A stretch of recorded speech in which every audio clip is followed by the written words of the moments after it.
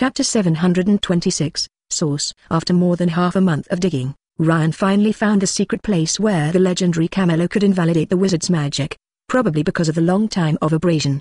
The large amount of defensive magic that should have existed is now very few. So Ryan easily opened a stone slab and found the way to the ground. This underground passage was directly cut into the rock, but magic may have been used in the construction process, and the walls and the ceiling of the cave looked unexpectedly smooth. There is an alcove at every distance on the wall of the cave, which should be used to place candles or oil lamps in the past. For safety reasons, Ryan and Hermione did not use any lighting facilities but simply rely on the ability of night vision to walk down the stone steps all the way. The steps are narrow and long, and it seems as if you can't see the end. After walking for nearly 20 minutes, the two talents found that the steps under their feet had disappeared, and a not-so-large cave appeared in front of them. The top of the cave grows a lot of fungi like sponges.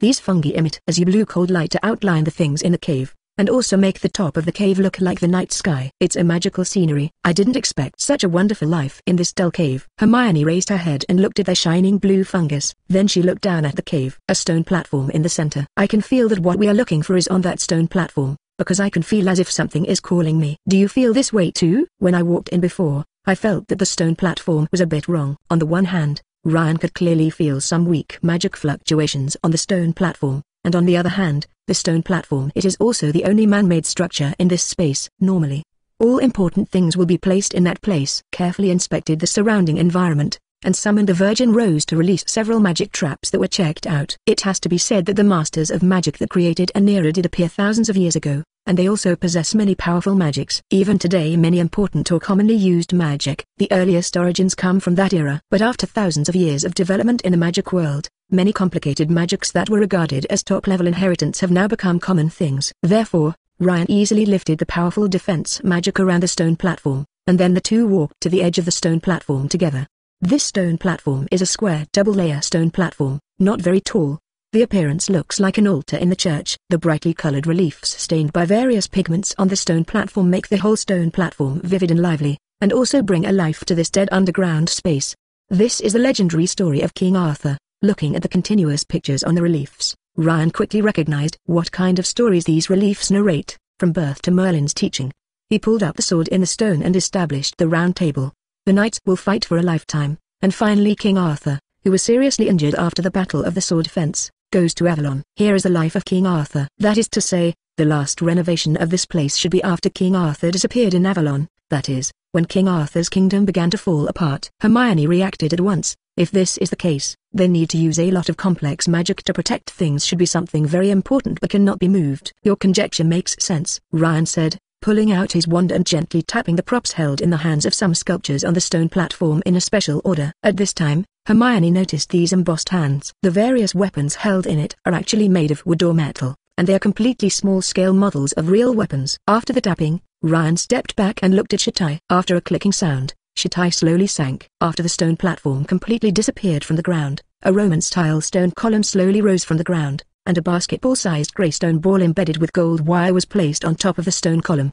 A very strong breath of death. After the stone ball appeared, Hermione felt a suffocating breath of death swept away from the stone ball all around. This is a grievance. Ryan thought of pulling a yellow rune paper out of his arms and throwing it out. As a result, the rune of the rune paper just broke away from Ryan's hand and then burned with a slam. Paper dust fluttering in the air. No problem. This is it. Looking at the paper dust, Ryan determined the specific situation here. The whole castle is a magic circle, and the builders used these resentful spirits in conjunction with the magic of moonlight to build a powerful magic circle specifically for magicians in this place. This method of using the soul of death is too rough, and it seriously violates the laws of nature. For Hermione, who believes in the theory of life cycle, the current method of forcibly binding the undead to prevent them from obtaining tranquility is that she cannot accept it.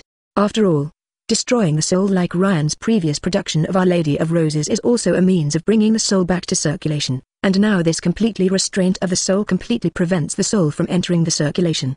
So I think we need to free these undead for thousands of years now, Ryan said to Hermione after carefully examining the stone ball. It's best if you do this, it can help you understand the power of death. No problem. Hermione said that she took the Sun Golden Sutra and the Undead Black Sutra from the space bag. Although the two books have been taken out by the gods, their own divine power, but its own precious materials make it pass through several after 1,000 years of divine power, it is still a very useful cast item.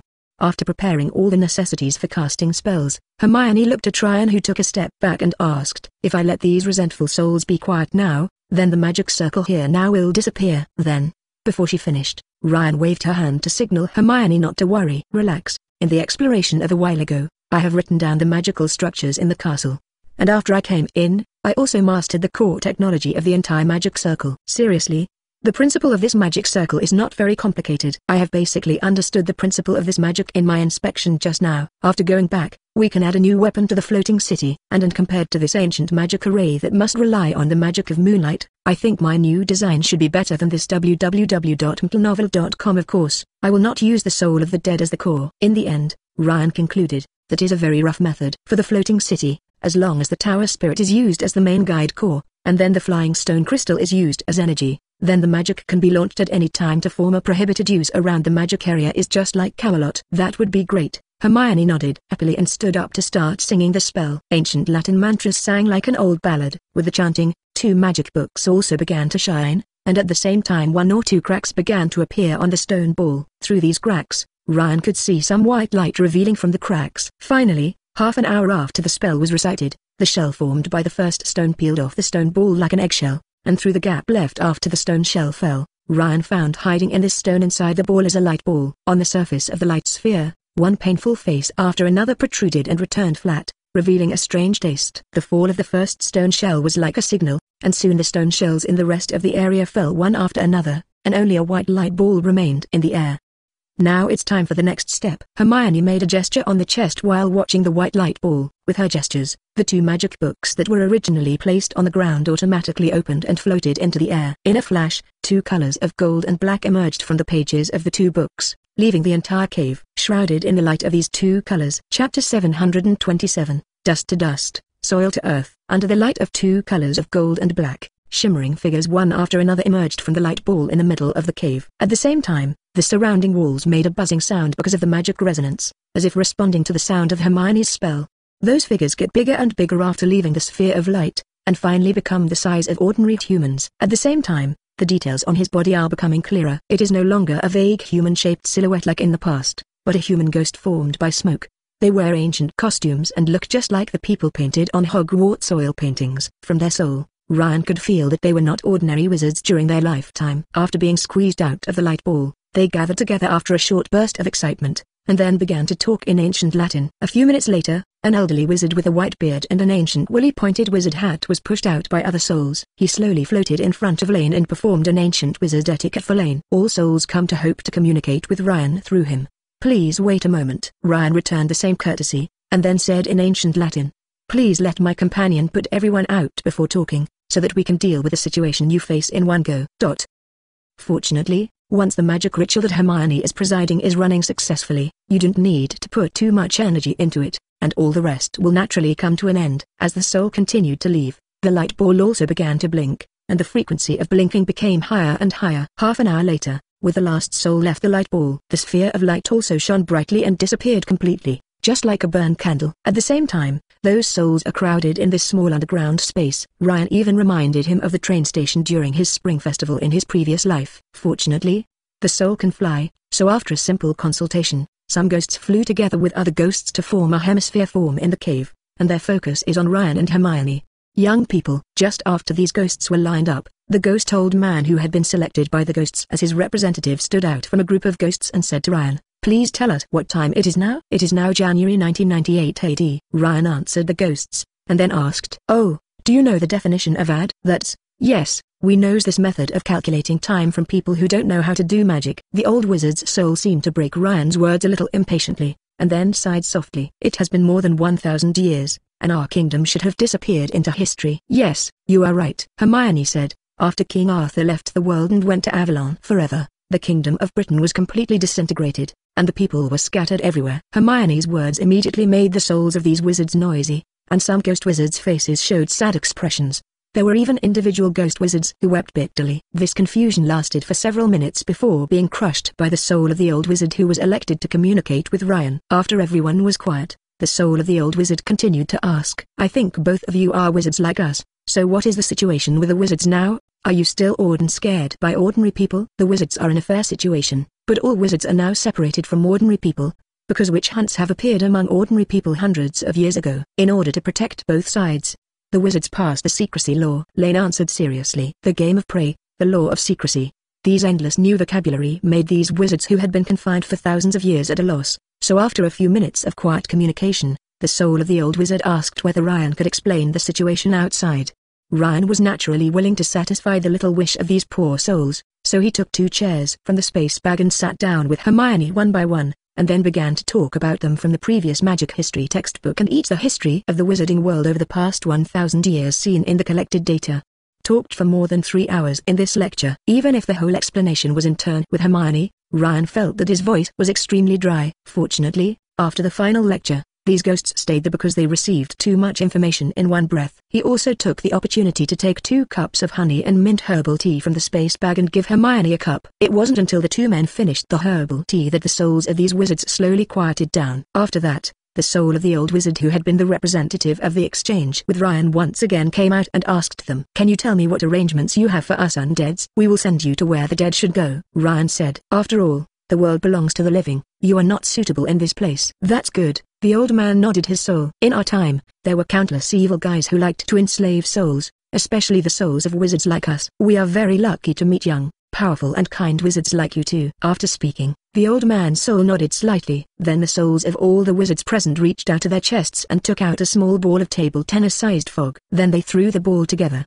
These small began to spread out slowly after flying out, and the corners also appeared, and finally turned into A4 sheets of grey smoke. All the A4 paper slowly gathered together under the leadership of the leading old wizard, and finally became a book of soul state. I heard that in the long time, many wisdoms from ancient times have been completely forgotten. www.mtlnovel.com. So, in order to thank you for your help, we all took out all the knowledge we have mastered in this book. I think that powerful wizards like you can definitely get enough nutrition from them. Thank you. Ryan and Hermione performed an ancient wizard etiquette at the same time. After that, Ryan took out a rosewood box filled with cinnabar spells from her arms and collected the soul state book. We will sort out this knowledge bit by bit and pass it on to the appropriate wizards. After completing the communication, Hermione held Ryan's hand to resonate with the magic of both sides, and then used this powerful magic to arouse the power of the undead black scripture and the solar golden scripture.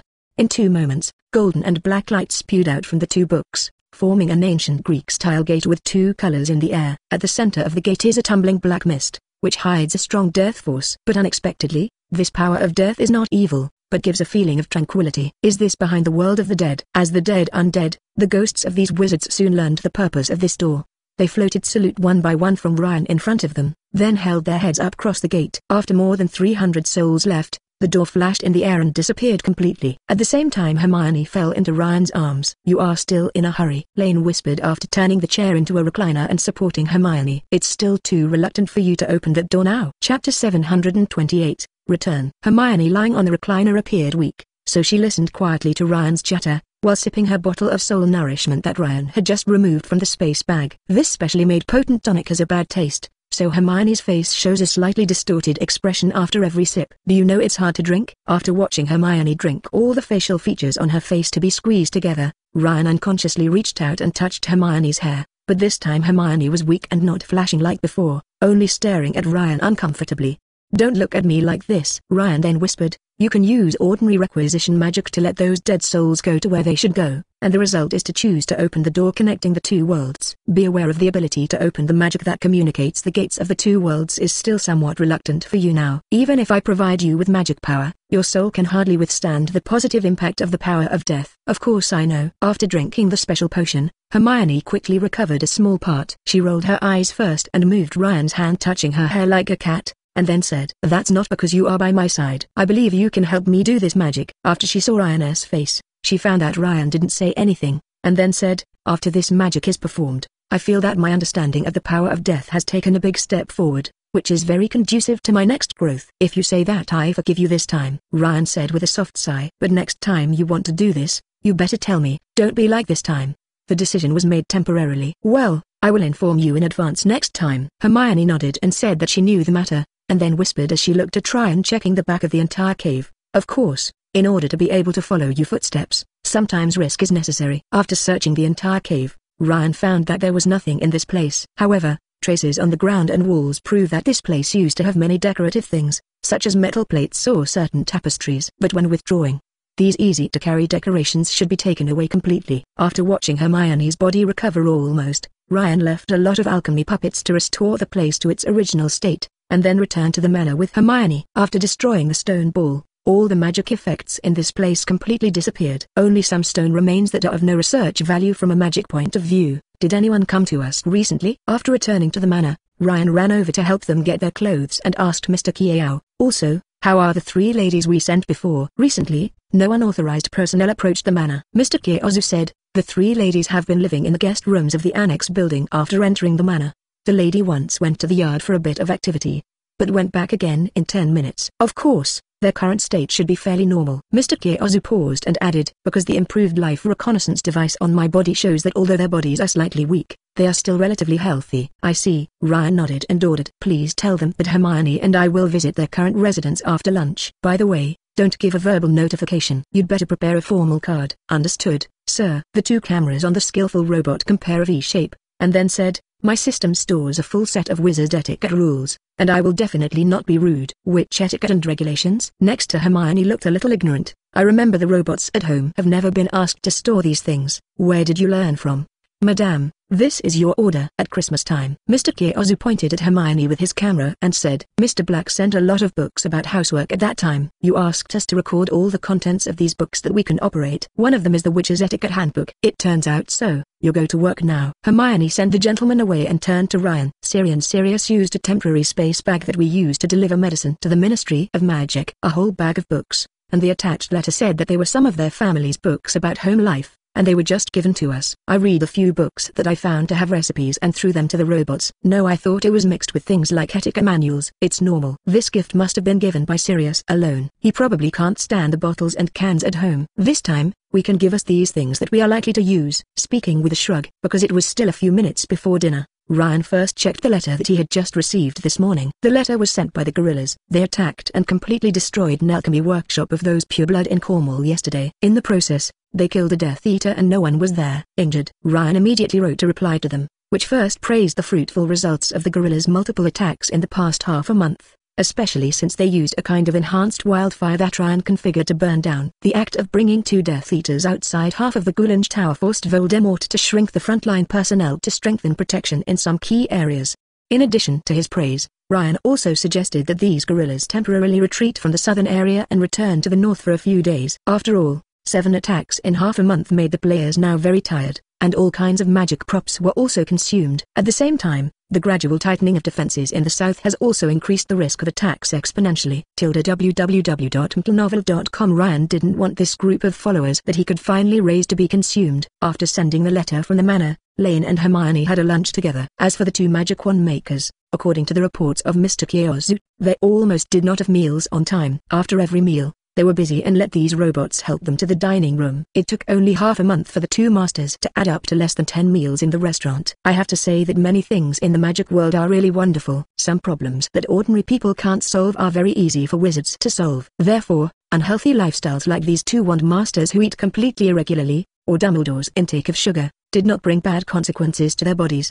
After sighing about the magic of magic, Ryan and Hermione changed their formal clothes and walked through the manor's small garden to the double-story building on the side. Anyway, Mr. Greengrass's death was related to them. So some things have to be said sooner or later. Knocked on the door, and Mrs. Greengrass in black opened the door. After seeing them, Mrs. Greengrass greeted calmly and led them to the living room. Ryan once told the robots at home to meet the material requirements of the 3 mothers and daughters of Greengrass as much as possible. They didn't need anything other than school supplies, and everything in the room remained the same as before. Chapter 729, Meet Mrs. Greengrass. Ryan. After they came to the living room with Mrs. Greengrass, a gentleman floated out from the side and poured a cup of black tea for each of the 3 people. In an awkward silence, finally, Mrs. Greengrass broke this embarrassment. Is there anything to come to me as soon as you come back today? Mrs. Greengrass said quietly. If it is about our contract, I would like to say that my husband was indeed killed, but I assure you that as long as there is one person in our family, the contract between us will continue to be fulfilled. No, it's not this. Hermione was somewhat entangled,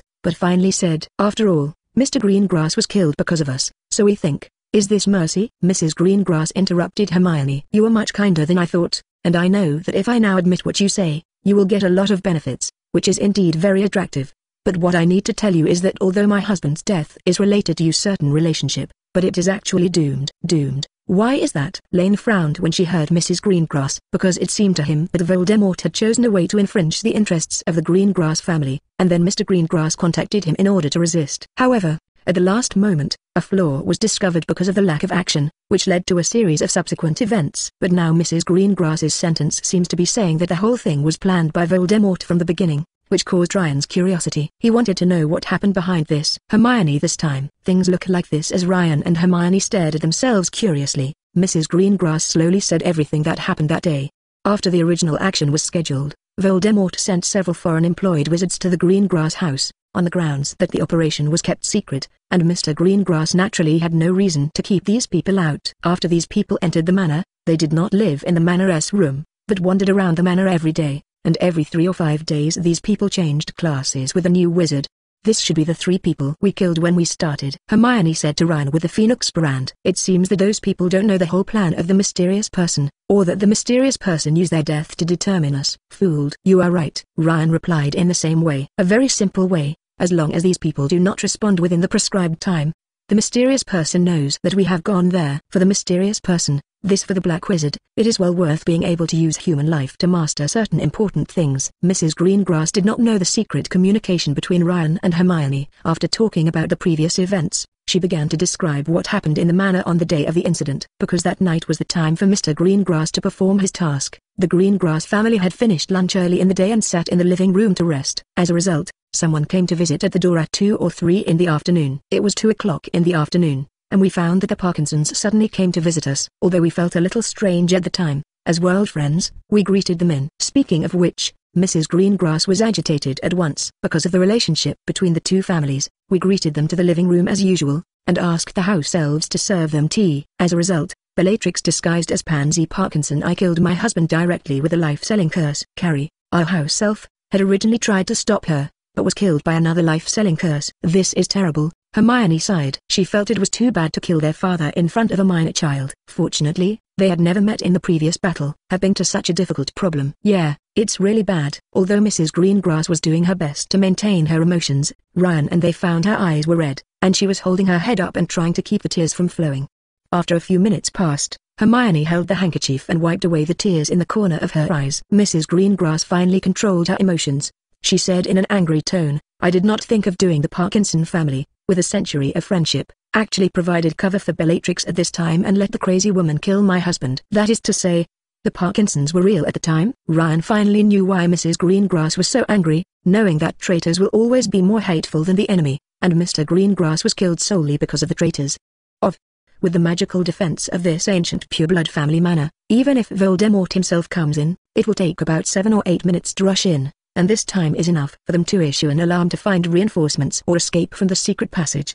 Yes, it was the Parkinsons who later stunned us with a coma spell, Mrs. Greengrass said, suppressing the anger in her heart. It was only later when my daughters and I were put in that tent that we all fell into the Dark Lord's calculations this time. Is this someone cheating you? Hermione asked. It is to create some kind of illusion to mislead others. For example, they want to mislead me by conveying some kind of wrong information to us. No, absolutely impossible. This was what Bella told us at the time. She seemed to think that this was a great opportunity to promote the unparalleled wisdom of the Dark Lord. In this respect, Bella was absolutely impossible to lie. Mrs. Greengrass was absolutely decisive, said. And the news she said just confirmed something I hadn't thought about before. Hearing this, Ryan immediately made a gesture to continue. Mrs. Greengrass paused and then said, she first boasted of the Dark Lord's trust in her www.mplnovel.com and then said that the Dark Lord always felt that our position was not firm. It might be a traitor, so this time I used it exclusively. This matter tested us. We turned out to be a traitor as the Dark Lord expected. Why does the mysterious man think you are unreliable and even come to test you? Lane asked. That's because many people around us have completely become slaves to the Dark Lord, Mrs. Greengrass said word by word. Because the Dark Lord's arrangements for my daughter's marriage and his order that we usually try to kill them on the street. As a person who wants to protect the integrity of the family, we are opposed to this practice, and these pureblood families complain very it soon reached the Dark Lord. Under the targeted investigation of the Dark Lord, I think my husband was actually exposed when Hogsmeade sent you the first letter. Mrs. Greengrass concluded that she looked at Ryan and said seriously, but I can swear that at no time will my daughters and I blame the two of you. Why is this? Ryan asked, frowning. Although the mysterious man has set a trap on this, Mr. Greengrass' death is strictly related to us. I have a hard time understanding why you have little resentment towards us. Seriously, at this time I can understand whether it is forbearance or swearing at us, but I can feel that you really don't have that kind of hatred. That's because, this is already one of the best things we expected in advance. Mrs. Greengrass gave an unexpected answer. Chapter 730. Promise and Purpose. Are you saying that the present situation is already the best expected? Hermione opened her eyes in disbelief. She couldn't understand that the family had passed away. Some families could not return, leaving only orphans and widows. How could the situation of the three men be considered the best by Mrs. Greengrass? It is indeed the best situation now. Mrs. Greengrass nodded. We used to think that we were dead this time. I think my husband should have told you what will happen if we do nothing. Yes, Mr. Greengrass told us at that time that if we do as the mysterious man said, then he is still dead, and the glorious surname of Greengrass will be completely in history. For our pure-blood family, the survival of the family is above everything else. For this goal, every family member can pay everything for it, including our lives. Mrs. Greengrass said with a serious expression too, and we choose to surrender to you can successfully save our family. But, Madame, you need to know that even if you made the right choice, we cannot allow you, the pure-blood families, to monopolize all your interests like now. Hermione said bluntly to Mrs. Greengrass. In this way, the mysterious person is actually more in line with the interests of the pure-blooded wizards like you who were previously dominant. Yes, but these need to be built on the premise of the Dark Lord's victory, Mrs. Greengrass said, spreading her hands and showing a weak smile. And in this war one don't like the Dark Lord, even if the Dark Lord has recruited more people and looks stronger than before, but we still don't like him. More powerful than before? Hermione turned her head to look at Ryan, and at the same time asked through the Phoenix branding that there was a sudden question in her heart. He obviously has lost most of his soul, but when he was reborn, he used black magic to reshape his body, which gave him a huge magical bonus. Ryan explained, in the use of black magic, the pure black magic body is indeed better than the mysterious people before. It is much better to use various dangerous black magic transformations. So from the combat level alone, he should be more powerful than last time. I'm glad you chose us now. After explaining to Hermione, Lane said to Mrs. Greengrass, today we came to you on the one hand to tell you that we have converged Mr. Greengrass's body, and bury him with your house elves on the lawn of your manor. Thank you. Mrs. Greengrass sniffed and said, thank you for giving them a good place to settle. After the war, I will bury them in the family cemetery. In addition, no matter what the reason is, Mr. Greengrass sacrificed for our cause. So I hope to be able to do something for you, as long as reasonable requests we can agree. Hermione was beside speaking of the content that the two had discussed before they came. This is not pity, but an equivalent exchange. I don't need anything, Mrs. Greengrass said, shaking her head. But I hope you can help my daughters so that they can maintain the reputation of the Greengrass family. Speaking of which, Mrs. Greengrass may feel that what she just said seems a little unclear, so she quickly added, of course, this is not to hope that you will take care of them like a nanny, but just that you can provide some help to them, and in the future, they will act as guides for them to enter the social world. Help will naturally help, Lane said. I will open up some of the knowledge I have collected to them, and ensure that this knowledge is equivalent to the level of knowledge circulated within your pure-blood family. Made such a commitment because of the need to consider that whatever the reason, their father's death was indeed inseparable from Ryan. As the first victim of his followers, how to treat his family has a demonstration effect. So Ryan does not want to leave a stingy impression on others. On the other hand, after the end of the war, Ryan will gradually release the control of this knowledge and slowly popularize them. Therefore, from a certain point of view, these things are not as precious as imagined, but this is still very valuable knowledge for the pure-blood family, which can be commensurate with the sacrifices paid by the Greengrass family this time. However, another request made by Mrs. Greengrass made Ryan a little puzzled. Mom, can you explain what a social leader is? I'm really not sure about this. Oh, this is a story circulating within the pure-blood family. At this point, Mrs. Greengrass suddenly looked upset and lifted her right hand to grab the collar of the dress. Sorry, please forgive me. I can swear to Merlin that there is absolutely no slight contempt for your lineage in the sentence just now. It doesn't matter. Ryan waved generously. We are born into ordinary families who are not magical at all. This is not a shame for us. Similarly, it is normal for some things not to be known, which is why I want to ask you this question. Thank you for your kindness. Mrs. Greengrass slightly owed her upper body to express her gratitude. Ryan can understand why she is so neurotic. When working under the hands of Voldemort's mentally serious and obviously violent guy, he is either out of Stockholm Syndrome or terrifiedly nervous like Madame Greengrass.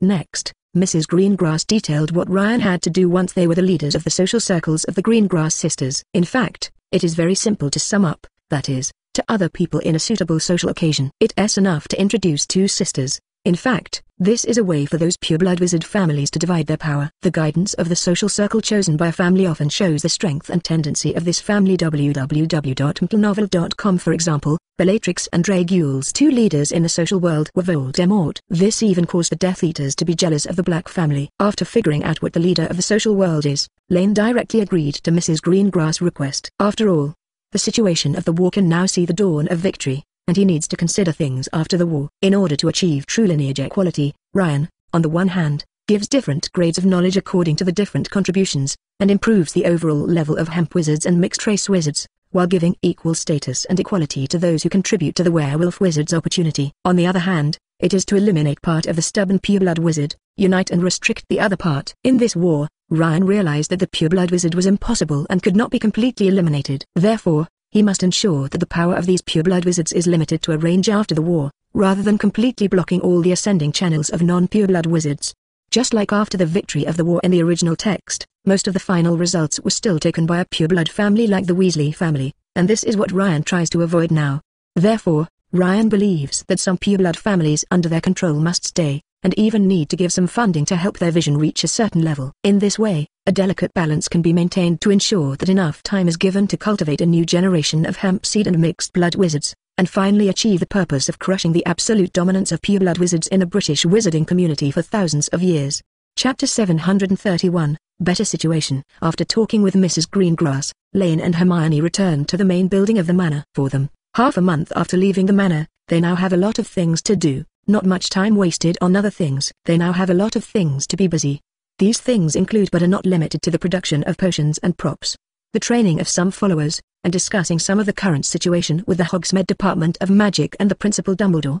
The best news recently is that in the last few months Ryan's persevering strategic destruction of the economic strength of the Voldemort side was suppressed to a very low level, especially after at least 80% of the estates and workshops belonging to those pureblood families were completely destroyed. The Ghouling Pavilion in the United States could not afford such losses and chose to withdraw from the United Kingdom, which also made Voldemort's economic chain serious. The problem. Naturally, Voldemort, who has been disturbed by various attacks, has no energy and no power to find those Americans. In this case, they even need to pay a sum of money from the already small budget to the Americans to make up for part of their losses, so that the Americans will not fall in the direction of Hogsmeade.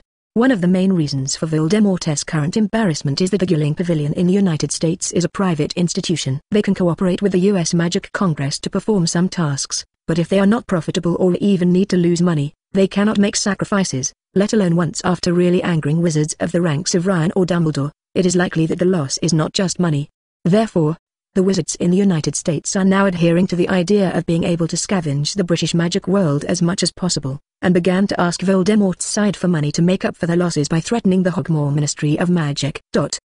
And the Death Eaters naturally saw the Americans' thoughts. However, in order to prevent the Americans from suddenly changing their camp to Hogsmeade and causing a large-scale collapse of their own side, Voldemort can only choose to swallow this bitter fruit. The mysterious man now began to demand that his surrender his wealth. A medium-sized black wizard organization from Albania angered the mysterious man because he wanted to leave with the money earned. As a result, everyone in the entire organization was executed on the spot. Hermione's eyes widened as she looked at the intelligence from the Order of the Phoenix. Don't he know that if everyone comes to him, except for someone who is extremely loyal like Bella, he will feel rebellious against him? I think the mysterious man has little soul left now, but he should also know that these things he does are very bad in the long run. Ryan spread his hand. However, the biggest difference between wizards and ordinary people is that strength is the most important thing for wizards. Mysterious people are confident that even if they don't have a penny, they will be able to turn their wallets into their own through powerful strength. It's not just a wallet. Hermione turned to the next page, and then pointed to a passage. According to an observer report in Diagon Alley, the mysterious man led people into the Ghouling Pavilion and killed more than a dozen. The blocking goblin, and then moved away a lot of money and treasures. The Ghouling Pavilion in Britain is a huge loss. Those losses in wealth are just trivial things. Know that the core of the bank is credibility, and now Ghouling Pavilion has lost their credibility. Even if the wealth can be recovered after the war, Ghouling Pavilion will not recover. Status. Ryan was not too surprised by Voldemort's move, because his actions were completely within Ryan's expectations. Ghouling Pavilion was established by the goblins after their defeat. On the one hand, it is to appease the goblins and avoid the periodic goblin rebellion. On the other hand, it is to order the goblins to provide financial services for the wizards for free and create wealth for the wizards. But the fairies are naturally not the objects that the wizards plunder like domestic elves. Over the years, they have accumulated a lot of wealth through various financial means. At the same time, They naturally learned to collaborate with the pureblood wizards who had power in the Ministry of Magic, and used the wealth in exchange for protection from the Ministry of Magic when they grabbed money. This way of wielding money all over the place gave the fairies countless wealth and at the same time wiped out their will. Especially the fairies are long-lived species, but their lifespan is limited. Now the new generation of goblins have not experienced war, so the courage to fight in the past is also very little. Therefore, after Voldemort murdered Laiwai, these goblins naturally chose to succumb. For standard bloodline discriminators such as Voldemort, as well as the hemp wizards who are humans, they are considered lower creatures, not to mention these are not human creatures. In his eyes, fairies and house elves are nothing. The difference should be the slaves of pureblood wizards. Therefore, he naturally does not care about any influence and directly takes out the wealth he thinks should belong to him. This is also some kind of good news. After shock, Hermione said in a narrative tone, the pureblood family had monopolized the entire financial industry of the wizarding world before, and now the mysterious person the two strikes almost completely destroyed the credibility of the goblins, so that after the war, Hogsmeade's British United Wizarding Bank replaced Cooling Court and basically became a foregone conclusion. That is to say, the mysterious man helped us remove one of the biggest obstacles in taking control of the British financial. Here, Hermione stood up and said excitedly, Goulange has always been a neutral institution, and the goblins hardly participated in the civil war of humanity. So I have been worried that if those pureblood families rise quickly with the help of the Goulange after the war, our war is equivalent to fighting now. Absolutely not, White. You are too worried. Lane comforted. Because they don't have enough manpower to support even if they have money. After we provide enough jobs, those hemp breed wizards don't need to feed themselves through the pureblood family. The pureblood family itself has very few people. This time, we have cleared a part of it again, and it will take a long time for the rest to restore their current level. You're right. I did think too much. Hermione paused and took out a letter from the bottom of the pile of letters. Yes, here is the principal from Dumbledore. Our letter. He hopes that it is best for us and he to inform each other of the course of action to avoid accidental injuries caused by both parties in the chaos. This is a good idea. Lane nodded. The sudden attack between us and the Order of the Phoenix is often chosen at night. This kind of situation where we don't know what to see and we are very nervous. If we really choose the same attack target, it is really easy for us to fight first. www.mtlnovel.com. But it is also very simple to solve. Ryan thought of the little toy brought by the 101st Airborne Division Normandy during World War II. I'll make a batch of badges first. As long as the badges are close to each other, they will glow or vibrate. So every time the expatriates only need to bring two, they don't need to worry about accidental injuries. The next life entered the step-by-step way. On the one hand, because after a long attack, Ryan destroyed 80% of the target and nearly 90% of the Southern Pureblood Wizards' production capacity. As the number of destroyed places increased, the number of places where Death Eaters needed protection decreased, and each of the remaining points was guarded by a lot of dark wizards. In this case, if you want to continue to attack, it is actually difficult to guarantee that you can achieve almost no loss like now. On the other hand, it may be that after the war began, their persistent attacks on Lord Voldemort had caused too much damage, so in the recent period, Voldemort and the Ministry of Magic in London have also been much quieter. It seems that it is because of strength insufficient and a strategic contraction. So Ryan couldn't find too many goals. In short, such a boring and monotonous life was only broken by a letter from Hogwarts in mid-April. This letter was mailed by Dumbledore, and he invited Ryan to Hogwarts to discuss some important things. It seems that this boring life is finally over, Ryan said after waving the letter to Hermione, who was sitting by the side drinking tea. Maybe this war is coming to an end. Chapter 732, Meet. Although the temperature in the UK in April is still a bit low, it is not so cold, at least in sunny places. Stepping on the golden sunlight sprinkling on the ground, Lane and Hermione walked into the gate of the Hogwarts courtyard together. There are still patrols patrolling here, but it may be the reason Dumbledore had commanded in advance. These patrol members directly opened the door for them after they found Ryan's figure. Nice to meet you, Hello. Lane recognized the man who was patrolling the school entrance today. Aren't you still working in the shop? Why are you running as a patrol now? The town of Hogsmeade itself has prepared a civil defense team, and wizards like us who are capable of fighting naturally participated. After Ryan and they entered the door, Punlo tapped the iron gate with his wand. Under the influence of magic, the gate of the castle closed quickly. Punlo turned around and said to Ryan, "The professional staff sent by the Ministry of Magic used to be stationed here. But recently, with the improvement of the situation, the Ministry of Magic intends to recapture some areas." So after discussing with the Principal Dumbledore, the principal asked the professionals to go where they needed, and then let us volunteers maintain order here. What about the security? Hermione asked a few steps curiously. Know that Hogwarts is the main target of the Death Eaters. Are you still safe here? Of course it is very safe. Punlo flicked his hair gently. First of all, our squad is basically people you have trained. From a certain point of view, our fighting level is no worse than those of professionally trained ordinary strikers. You have to know that even Percy is magic. The training received by the Ministry is our level. They are also elite personnel under the Enforcement Department of Magic Law. Secondly, the war situation is slowly improving for us now. I believe there will be no enemy raids in a short time. Of course, we will not relax any vigilance at this time. Speaking of which, Penlo also burst a small identification badge from his clothes. For example, I know that you are real through this. Of course, this is also because I believe that with the strength of you two, no one should be able to get a part of your body from your body to disguise. The last and the most important point. Penlo's face showed a proud look. Now behind us is Hogwarts Castle, where Professor Dumbledore sits. It is also the safest place in the British magic world. Even if the mysterious person comes in person, he will certainly not get any benefits from here. You're right, Hogwarts Castle, guarded by Professor Dumbledore, is indeed the safest place in the UK, Ryan said while looking at the huge and majestic castle in front of him. No matter what Dumbledore did when he was young, he did devote himself to the school and the students in the school for the rest of his life. And because of him, this castle became indestructible in everyone's eyes. Yes. Professor Dumbledore is waiting for you in the principal's room now. After Ryan and the patrol members waved away and walked away for a while, Penlo suddenly remembered something that said to Ryan, "You just have to the door of the principal's room is sufficient. The stone monster statue there will open the door for you." Got it. Thank you, sister. After waving again, Ryan and they walked down the road into the castle. It is different from when I came here a few times ago. It is just time for class now, so there is nothing in the corridor. Naturally they did not meet an acquaintance. What did you say that Professor Dumbledore called us all? Hermione asked strangely. Because they received Lupin's letter last night, in which Lupin told them that Professor Dumbledore also invited him today. I guess it may be for the current situation. Ryan analyzed. You see, we have recently narrowed the scope of the activities of the mysterious man and his Death Eaters completely to the center of London, and their wealth and manpower has been compressed to a dangerous level. At this time, we should indeed discuss what to do next. When they came to the entrance of the principal's office, the two stone monsters really saw them. They jumped aside and gave way to the upward spiral staircase. After entering the Hogwarts principal's office along the stairs familiarly, Lane discovered that only Professor Lupin was standing on the carpet by the fireplace, but the principal was missing. I also just arrived here. Dumbledore left a message saying that he had something to go out in the morning. Let's wait here for a while. Lupin pointed to a box on the corner of the table. He also left us the snack box so that we can eat it casually.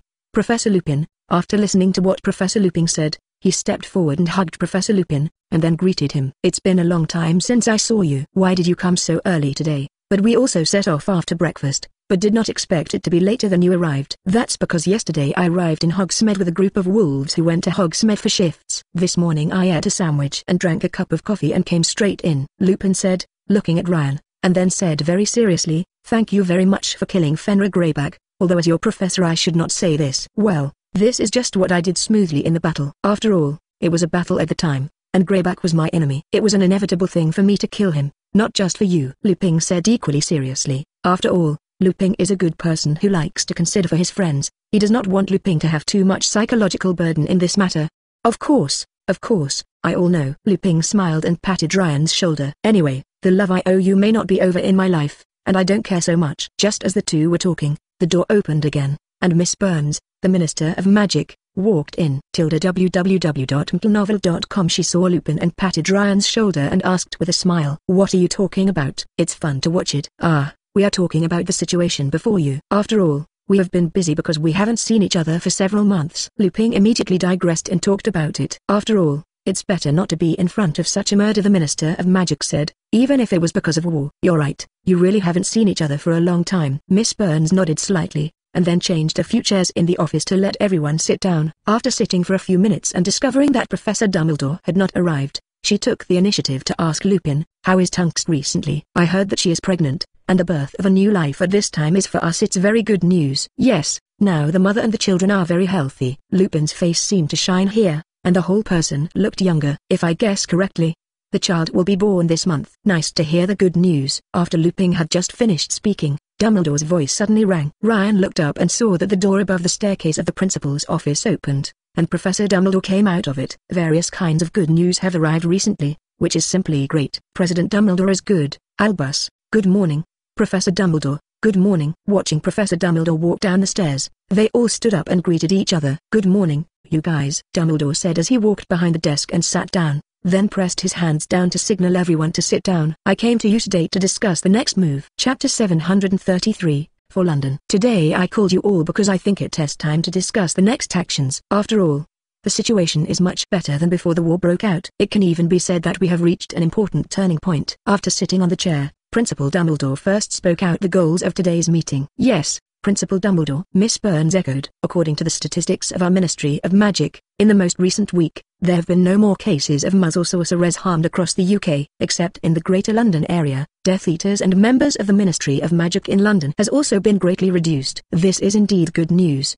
Professor Dumbledore nodded and then showed a serious expression. But I don't think Voldemort will just take it, even if he suffered huge losses before. Speaking of which, Dumbledore glanced at Ryan and Hermione, and then went on to say, especially according to my calculations, even if he had lost a lot of manpower and material resources in the confrontation with us before, he still has control. There is a force no less than 1/3 of the heyday. This means that Voldemort's contraction is not due to insufficient strength, but is planning a conspiracy that we do not know. Professor Hermione gestured with her hand, and after asking Dumbledore's permission, she asked, why wouldn't this be the mysterious person trying to resist thoroughly in London? Now the ordinary people in London are all their hostages.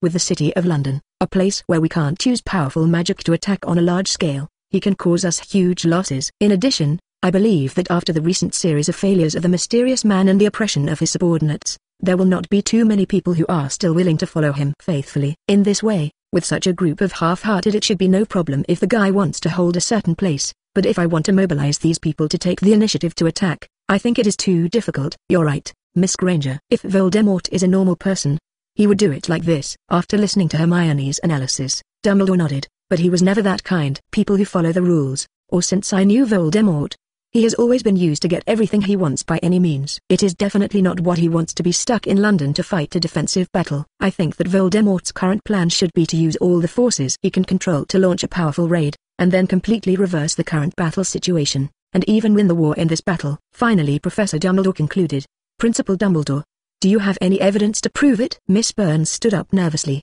and the whole person looked very uneasy. This is because the wizards who are currently on the front line are the Ministry of Magic. According to Professor Dumbledore, those members of the Ministry of the Front should now be in a very dangerous situation. Amelia, there is no need to be so nervous. Dumbledore also noticed Miss Burns' uneasiness. He extended his hand and made a depressing gesture to signal her to sit down, and then said, according to Voldemort's character, he shouldn't directly attack the Aurors on the front line, because attacking Aurors would lift our siege on London at most. But London is not important to him. I don't think Voldemort will take only if resources are invested in such things. What are the mysterious people doing now? Miss Burns frowned. If they haven't broken our current siege of London, what is the reason for the so much power gathered in the hands of the mysterious people? This, I don't know. Principal Dumbledore shook his head helplessly. But what I am sure now is that the wealth and resources that Voldemort obtained before have not been transported back to any place we know. At the same time, several core Death Eaters under Voldemort's staff, such as Bellatrix hasn't appeared in front of people for a long time. You are right, Dumbledore. Mrs. Burns also added, our intelligence staff at the Ministry of Magic in London also reported on this matter. They said that some mysterious people have been inserted in the Ministry of Magic recently. The frequency of occurrence has been much smaller than in the past, and even some important people have been absent from work for a long time. Listening to the conversation between Dumbledore and Miss Burns, Ryan can now be sure that Voldemort should have gathered a lot of the most loyal manpower and enough resources to plan, but he can't guess the specific situation. After all, the plot has changed so much now that he really can't judge Voldemort's idea at this time. So he subconsciously looked at Principal Dumbledore, because he knew that Snape now accepts the dispatch of Professor Dumbledore lurking around Voldemort, and as Voldemort's confidant, Snape should theoretically preach to Dumbledore some information. Except for Ryan, everyone in the room also looked at Principal Dumbledore. After all, Mr. Principal is the greatest white wizard in Britain. At this time, Principal Dumbledore naturally became the hope of everyone. But President Dumbledore didn't seem to get any useful news now. Looking at everyone's hopeful eyes, he seemed helpless. Voldemort's secrecy work has been very good this time. It seems that anyone involved in his plan has been controlled. Even a close friend like Bella hasn't seen them recently. That's terrible. Miss Burns frowned, because Voldemort was in a state of being unexcited, and no one knew what his next purpose would be. That is, any place, anyone, everyone may become the target of Voldemort's next attack. Then what should we do? Principal Dumbledore. Lupin issued the common question in everyone's heart. Is it necessary to take everyone back and then defend all our locations? No, it can't be this way. Ryan directly objected. If we withdraw people, it is equivalent to giving up all the previous results and letting the mysterious people get enough time to trim. In this way, we may need to pay more for wanting to obtain such advantages again. Ryan is right, Hermione added. As President Dumbledore said just now, The mysterious person has always tended to take advantage of the excess to take advantage of it. www.mplnovel.com. This is the case for making Horcrux's dangerous transformation of his body, and now his plan. I think it is no exception. He concentrated so many manpower and resources absolutely to gamble big one in order to completely reverse the situation. That's right, Miss Granger. Dumbledore nodded, then glanced at everyone in the office. Now passively waiting for Voldemort's attacks will have no effect other than consuming our resources and strength. Instead, it will let the initiative that already belonged to us change hands again, letting the hope of victory near us slip away quietly. And this everything may be what Voldemort wants us to do. So I hope you now mobilize all the people to prepare for the attack on London. Anyway, it is our most important goal at this stage to remove Voldemort's last public stronghold. This is also preventing him from dragging the war on. The best solution. No problem. We will do our best. Please rest assured, Principal. The others in the office nodded one after another to agree with Principal Dumbledore's opinion, because they also knew that what they do now is better than nothing. Do better. In the following time, everyone began to discuss the deployment of various forces. After a brief discussion, everyone decided to stop all non-essential actions in order to be able to draw a part of their strength to reinforce the London front line while defending these current points, in order to recover London in the shortest possible time. Ministry of Magic and a series of locations. Just after everyone finished discussing the deployment of the war, Dumbledore cleared his throat. Today, in addition to talking about combat-related topics, there is something to be discussed about post-war reconstruction. Chapter 734, Corporation. The sun in April shone through the glass windows into the Hogwarts principal's office, and everything in the office was extremely bright.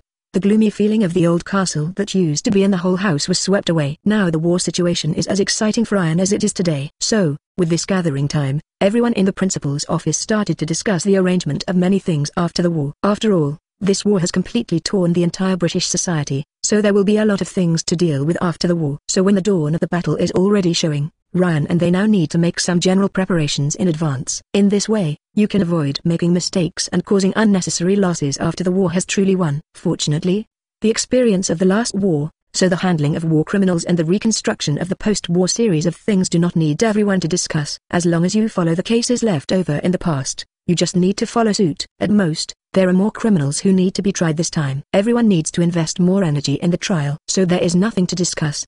But beyond that, there are some situations that have never happened before, such as the United Witcher Bank. Its existence will surely break the current financial monopoly of Gilink on the British wizarding world. Obviously, Professor Dumbledore also noticed this. So after planning the plan for the London offensive, the first post-war question discussed was about the United Witcher Bank of Britain. Now, the first thing we have to discuss is about the status of the United Witcher Bank after the war, Dumbledore said after looking at the others in the room. Of course, I also invited Mr. Xanduosu, president of the bank, to discuss this issue with us today. After that, Professor Dumbledore released his own guardian deity of Phoenix. The silver patron saint flew around the office and sank directly into the wall. A few minutes later, a furry and chubby figure pushed open the door and came in. Good morning, nice to meet you. After entering the door, Xanduosu held his claws together and raised them to his chest, then leaned forward slightly to salute everyone. Several people in the office stood up and returned their salute to the Pandaren in their own way. Ah, Mr. Xanduosu, please sit down. Professor Dumbledore got up from his chair and spoke exclusively in Mandarin, and then waved his wand and turned into a chair as large as a sofa next to them. Mr. Principal, may I ask what happened to you when you came to me today? Xanduosu said with a simple smile on the bear's face. But if there is a heavenly alchemist here, he will definitely know this Pandaren absolutely found a good opportunity to make money, and now he is using his race-specific advantages to find ways to reduce the vigilance of negotiating opponents. Of course, Dumbledore absolutely did not know this kind of thing, and because he devoted most of his life to education, he was not very good at this kind of business negotiation, so the principal said directly that he was looking for a panda this time. For what? Mr. Xanduosu, Dumbledore said, you know that we are about to win in this war, so we have to make some arrangements for post-war issues, and the most important one is about that one bank thing. I understand, Mr. Dumbledore. Xanduosu raised a paw. As a currency-issuing bank, it certainly won't be in the hands of foreigners. So I think today you should want us to hand over control of the bank, right? Yes, this is the case, Miss Burns whispered. Xanduosu's directness made Dumbledore and Burns a little embarrassed, because then they seemed to be the kind of people who crossed the river and demolished the bridge after taking advantage of others in the most difficult times.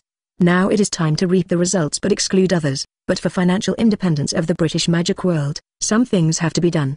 That's good. I like people who are straightforward like you when I do business, Pandaren said after patting his thigh with his paw. Actually, we have received domestic instructions. They think that this state is just now temporary measures in a certain emergency situation. We can give 28.1% of the shares to the British Ministry of Magic to help the British Ministry of Magic make up the shares to an absolute majority of 50.1%. Speaking of which, Sanduosu reached out and took a piece of roasted golden honey snack from the plate on Dumbledore's table and ate it, and then went on to say, because I prepared it before, we also help you in England. People have cultivated a group of people. Now those who are in important positions can get started soon after your people are evacuated. It's so grateful, Miss Burns said excitedly. Given the extent of the greed of the goblins before, she thought it would be difficult to get the bank back. But I didn't expect these Pandaren to talk so well, and even help them develop a group of technicians who can directly take over the bank.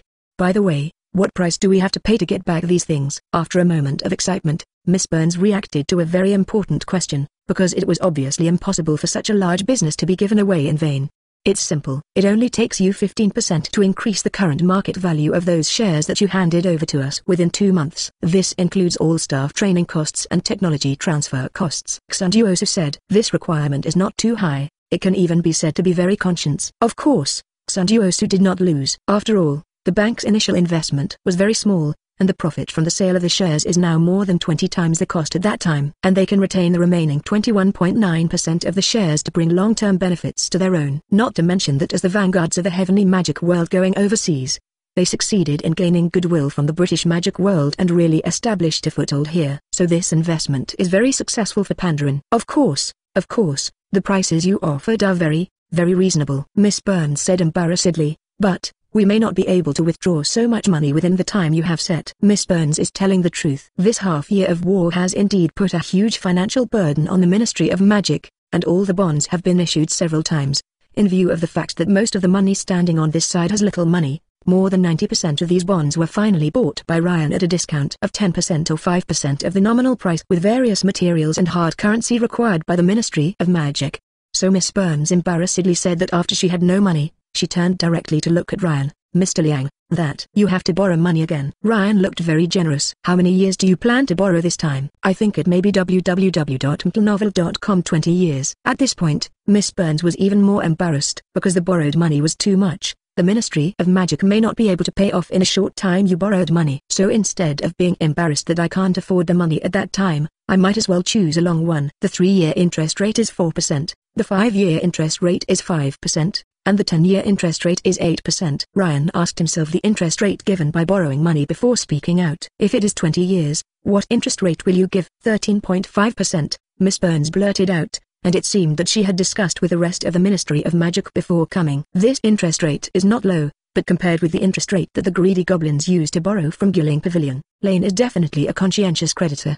Of course, Ryan nodded and said to the bear Duo-su next to him, that's it. Uncle Suo. I'll go to the bank with you and give you the money later. Miss Burns will also follow you sign the loan documents in the past. Very good. No problem. One bear at a time nodded. After finally confirming that the business negotiation was completed, Professor Dumbledore gently clapped his hand to summon a house elf and then gave a few words. The house elf nodded and disappeared. Soon the house elf appeared in the office with a silver tray holding a wine bottle and a few glasses. Dumbledore opened the stopper with his wand and directed the wine bottle to pour all the glasses into the bottle of mead, and then let the house elf hand these cups to everyone in the office.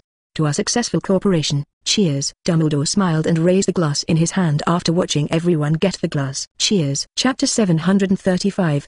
Bank changes hands. After completing a series of discussions, the time came to noon. Ryan refused Professor Dumbledore's lunch invitation and left Hogwarts Castle together. After all, for Lion, they now have a lot of money to complete. Before completing this transaction, it is estimated that everyone involved in the transaction should have no appetite for eating. Soon they came to the door of the United Witcheress Bank of Hogsmeade, but the bustling crowd at the door really surprised the Lions and Mrs. Burns. The 3-story building built in cream-colored marble was crowded at the door, and the impatient wizard raised his purse over his head and jingled. Uncle Duo-su, what are you doing here? Hermione asked curiously as the group of wizards arranged in line in front of the 2 bank staff. Why are there so many people queuing at the door of the bank? Is there anything in the bank that attracts them? Today this should be the first batch of government bonds issued by the Tanzhou Alchemy Federation in the UK, but I didn't expect so many people to buy it. Xandusu extended his paw and scratched his ear. Of course I think this may be because Gulling Court in the UK only provided financial custody services to most ordinary wizards in the past, so the wizards in the UK often lacked sufficient investment channels. And our public debt is just such consumption the desire is released. We had never queued so many people here before we issued the British Ministry of Magic government bonds. Miss Burns' voice sounded on the side. Because most of the staff of the Ministry of Magic are from the Mole world, after many people found that the Ministry of Magic was short of money, they directly negotiated to contact the bank to issue our public debt, but very few people bought it. How could this be? Ryan asked, looking at Miss Burns curiously. Although he knew that few people had bought bonds the previous few times, he was not clear why the Ministry of Magic would just give up issuing bonds to the public this time. Plan to raise money, but directly borrow money from yourself, because the Ministry of Magic's reputation is so bad now. Miss Burns smiled bitterly. Especially after losing the Ministry of Magic in London, even if you and Professor Dumbledore's full help everyone still lack confidence in us. You also know that we almost didn't sell the first few public debts, and finally solved the problem with your generosity. And this 20-year public debt we are not optimistic about internally, so simply ask you to borrow money directly now. Seriously, Miss Burns, we are actually interested in the public debt of the British magic world. But you have too many restrictions on us, so we can only give up. Xandusa was a little wronged. The voice said, of course I know that you are indeed friendly, especially in our darkest moments, and only you clearly supported us. Miss Burns quickly pacified this pandarin. But you know, this is bonds issued by the Ministry of Magic. We really have no way to allow foreigners to intervene too much in this regard, which is related to the independence of the British Ministry of Magic. Of course, I can understand this. Xanduosu nodded, and Hermione asked through the Phoenix brand. Lane, why would the Ministry of Magic allow you to take over debt alone? They are not worried that you will control the Ministry of Magic. They must be able to guess this. So many people in the Ministry of Magic can't be so stupid that they can't even see this danger. Lane also replied through the Phoenix brand. But what can they do? Then Ryan followed Xanduosu and they walked into the bank, explaining to Hermione, don't forget my age and magic level, plus the followers we have and this war and more people who have a good impression on us people. The only professor in the British magic world who can compete with me is Professor Dumbledore, who is over 100 years old. If I really want to control the Ministry of Magic, who do you think can stop it? So, the British magic world simply chose to believe in your character? Hermione paused, then moved on. Yes.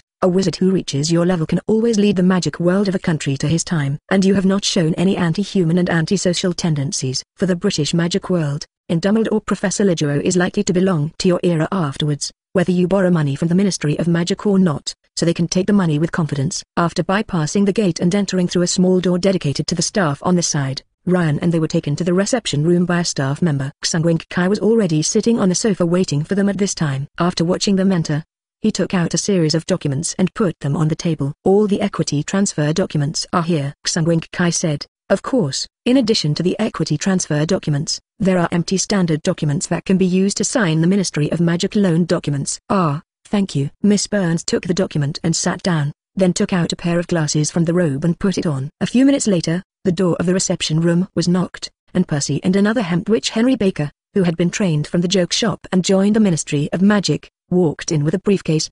Mr. Weasley, and Mr. Baker, it's a pleasure to see you. After the two ministry staff and everyone in the room greeted each other, Miss Burns greeted them to sit down and said, okay now, you come and look at these contracts to ensure that they can accurately express our meaning without any misunderstanding. Understood, Minister Burns. The staff of the two Ministry of Magic immediately sat down on the table after receiving the order, and then picked up the documents on the table and looked at it carefully. 10 minutes later they raised their heads together. There is nothing wrong with the file. That's good. Miss Burns nodded, took a quill from the ink bottle on the table, signed her name at the end of the document, and handed it to Ryan. After signing his name, Ryan handed the pen and paper to Xanduosu. Until everyone signed, Xanduosu lit a candle and melted the paint.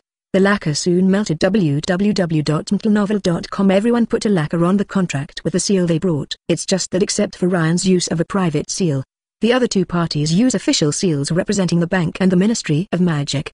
Okay, now the Ministry of Magic is the largest shareholder of this bank. Xanduosu carefully checked the signature and seal, and said, as the largest shareholder, you have the right to appoint the manager of the bank and a standing deputy manager.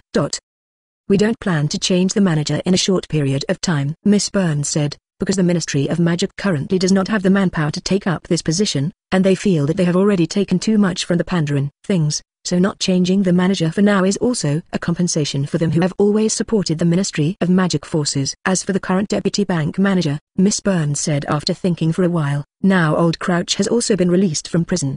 His age is still some distance away from retirement, but he has returned to work at the Ministry of Magic. Not suitable. I think he can be asked to be the executive deputy manager. Ryan felt that Miss Burns had a very good choice. After all, old Crouch, as a person who was very promising to obtain the position of Minister of Magic, was certainly impeccable in his ability, and at the same time his serious to a rigid personality. It is indeed suitable as a supervisor in the bank sent by the Ministry of Magic. As for the previous case, it can be said that it was justifiable, and he has already accepted the punishment. So after Miss Burns said the candidate, Ryan and they agreed to this arrangement. Wish our business will be prosperous in the future. After dealing with all things, Sun Duosu smiled and blessed everyone. May Zhao Gongming bless us. Chapter 736, Secret Base. After returning from the bank that time, Ryan put all their power into the attack plan against London. After all, when Voldemort is nowhere to be found, the London guys are almost all the enemies they can find now. Of course, Ryan also knew that the Voldemort was the core of the group of Death Eaters. If Voldemort is not killed, those Death Eaters will pop up from place to place. So in the next few days, Ryan took those followers into London many times in an attempt to find Voldemort's location. Even after Ryan was ready, he took several elite players and rushed directly into Diagon Alley, then slammed and attacked the 4 Death Eaters outside the Ghouling Pavilion. The Death Eaters were 3 dead and 1 injured. But even Ryan and they dragged the subdued Death Eater all the way from the Ghouling Pavilion to the Broken Cauldron Bar and did not see any Death Eaters jump out to block. Along the way, Lane also saw with his own eyes the Death Eater patrol that had been arranged in Diagon Alley. But the group of people looked at Ryan. They dragged a Death Eater and ran straight into Knock Alley without looking back. They didn't even see the captured companion. After returning to Hogsmeade with the captives, Ryan interrogated the captured Death Eater. It's a pity that this Death Eater is only a perimeter, and he doesn't know where Voldemort went. No way, Ryan and they could only send this Death Eater to the Ministry of Magic. However, the synthesis of the captive's confession and everything I saw in Diagon Alley today can prove that Voldemort has not appeared in public for a long time, and may even have left London. War is good. But Ryan remained extremely vigilant, because he knew that Voldemort and the forces he hid were just like the hidden viper that was ready to give everyone a fatal blow. In addition to Ryan, both Dumbledore and the Ministry of Magic are also looking for Voldemort's traces, but also found nothing. So where is Voldemort hiding now? Ryan's guess about Voldemort is correct, that is, he is indeed not in London with his core Death Eaters. In an inaccessible seaside hilly area in the north of Scotland, those looming under the mist are covered by a lush turf under a small mountain package, hiding secrets that almost no one knows. On April 26, Dumbledore announced that he would launch a general attack on London in a very short period of time. This is a very good thing, which means that the battle against the Black Wizards in the UK has entered the final stage, and finally the time has come to defeat the mysterious man and all his lackeys. In this case, all personnel who resist the dark forces should join this counterattack to closely and effectively cooperate with the main action of the Ministry of Magic. Thoroughly clean up the areas that have been recovered and rebuild their effective management institutions. And work hard to restore most of the production before the end of the war. Oh, it's all bragging. The Great Dark Lord will surely defeat these dirty guys. You will never know the greatness of the Dark Lord. A witch who looked at the waxy face turned the British magic tossed into the fireplace, and then opened the door in the crackling of the burning wood and walked out of the room. Outside the room was a dark corridor, and only a few candles suspended in the air provided a little bit of poor light for the entire corridor. A door was lined up on both sides of the corridor, but there was almost no movement. The whole kind of gloomy feeling is not like a place where people live, but like a tomb in a grave. This seemingly hyperactive witch walked quietly in the corridor after going out. Even wearing boots with iron palms did not make a little sound in the stone corridor, as if a ghost was floating there.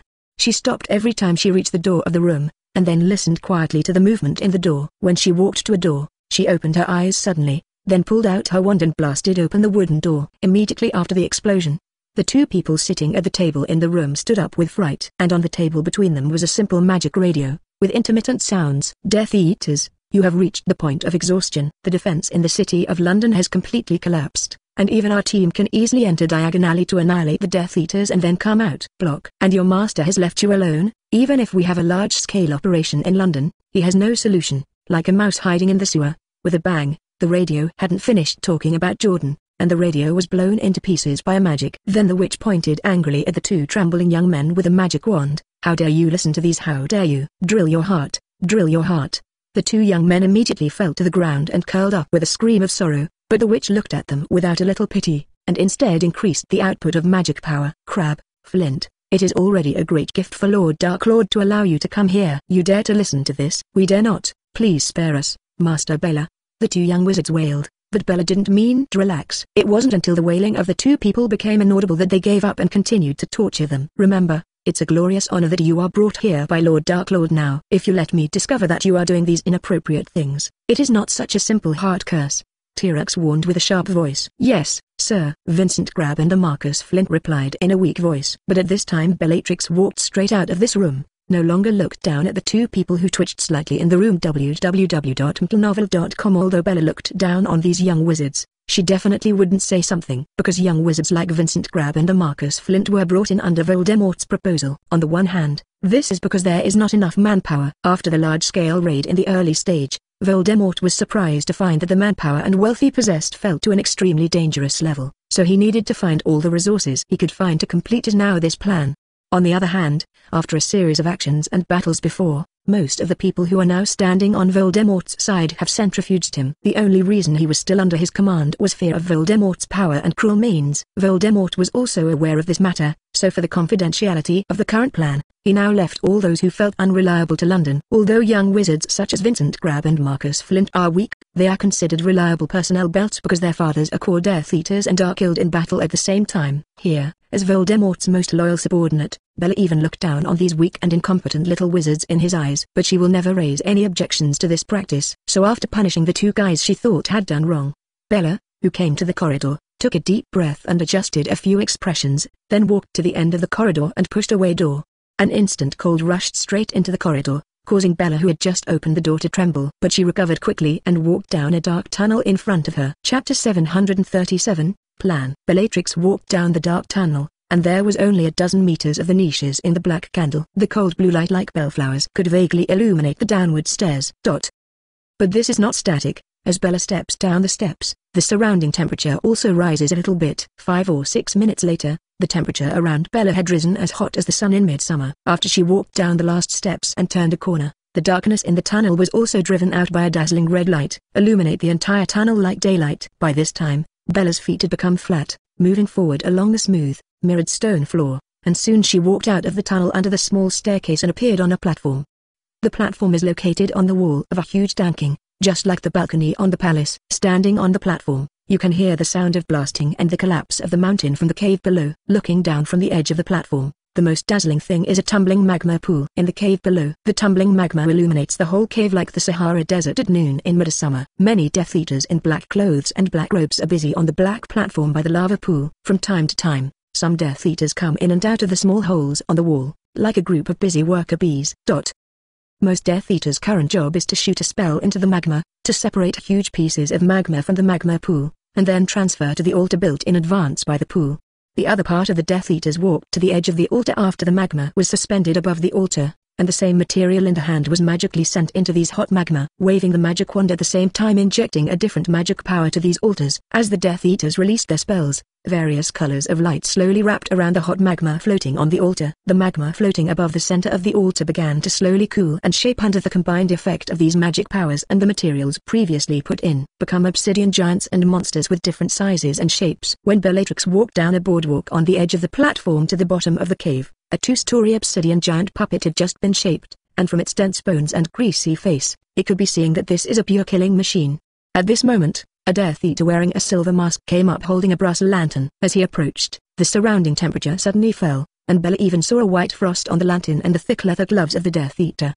There was a baseball-like faint blue flame burning in the lantern. If you look closely, you can see countless wraiths trapped in the flames and silently wailing towards everyone around them, even if they are as powerful as Bellatrix. The Black Wizard can obviously feel the deepest cold in his body from the heart to the whole body after this lamp is close. The Death Eater carrying the lamp walked over the edge of the puppet made of equipment and raised the lamp above his head, then chanted the spell and used his other hand to hold a magic wand and drew a rune in the air. At the end of the last rune of the rune, a blue flame flew out of the lamp like an arrow from the string, obsidian puppets standing directly on the altar. As the flame sank into the puppet's chest, the whole puppet came to life in an instant, and its joints and facial features burst out with a faint blue flame. At the same time, he raised his hair and made a growl. Very good, this should be a grade. Bella nodded to herself, and then watched the stone giant puppet walk into a tall cave under the heavy steps of another group of Death Eaters. It disappeared slowly.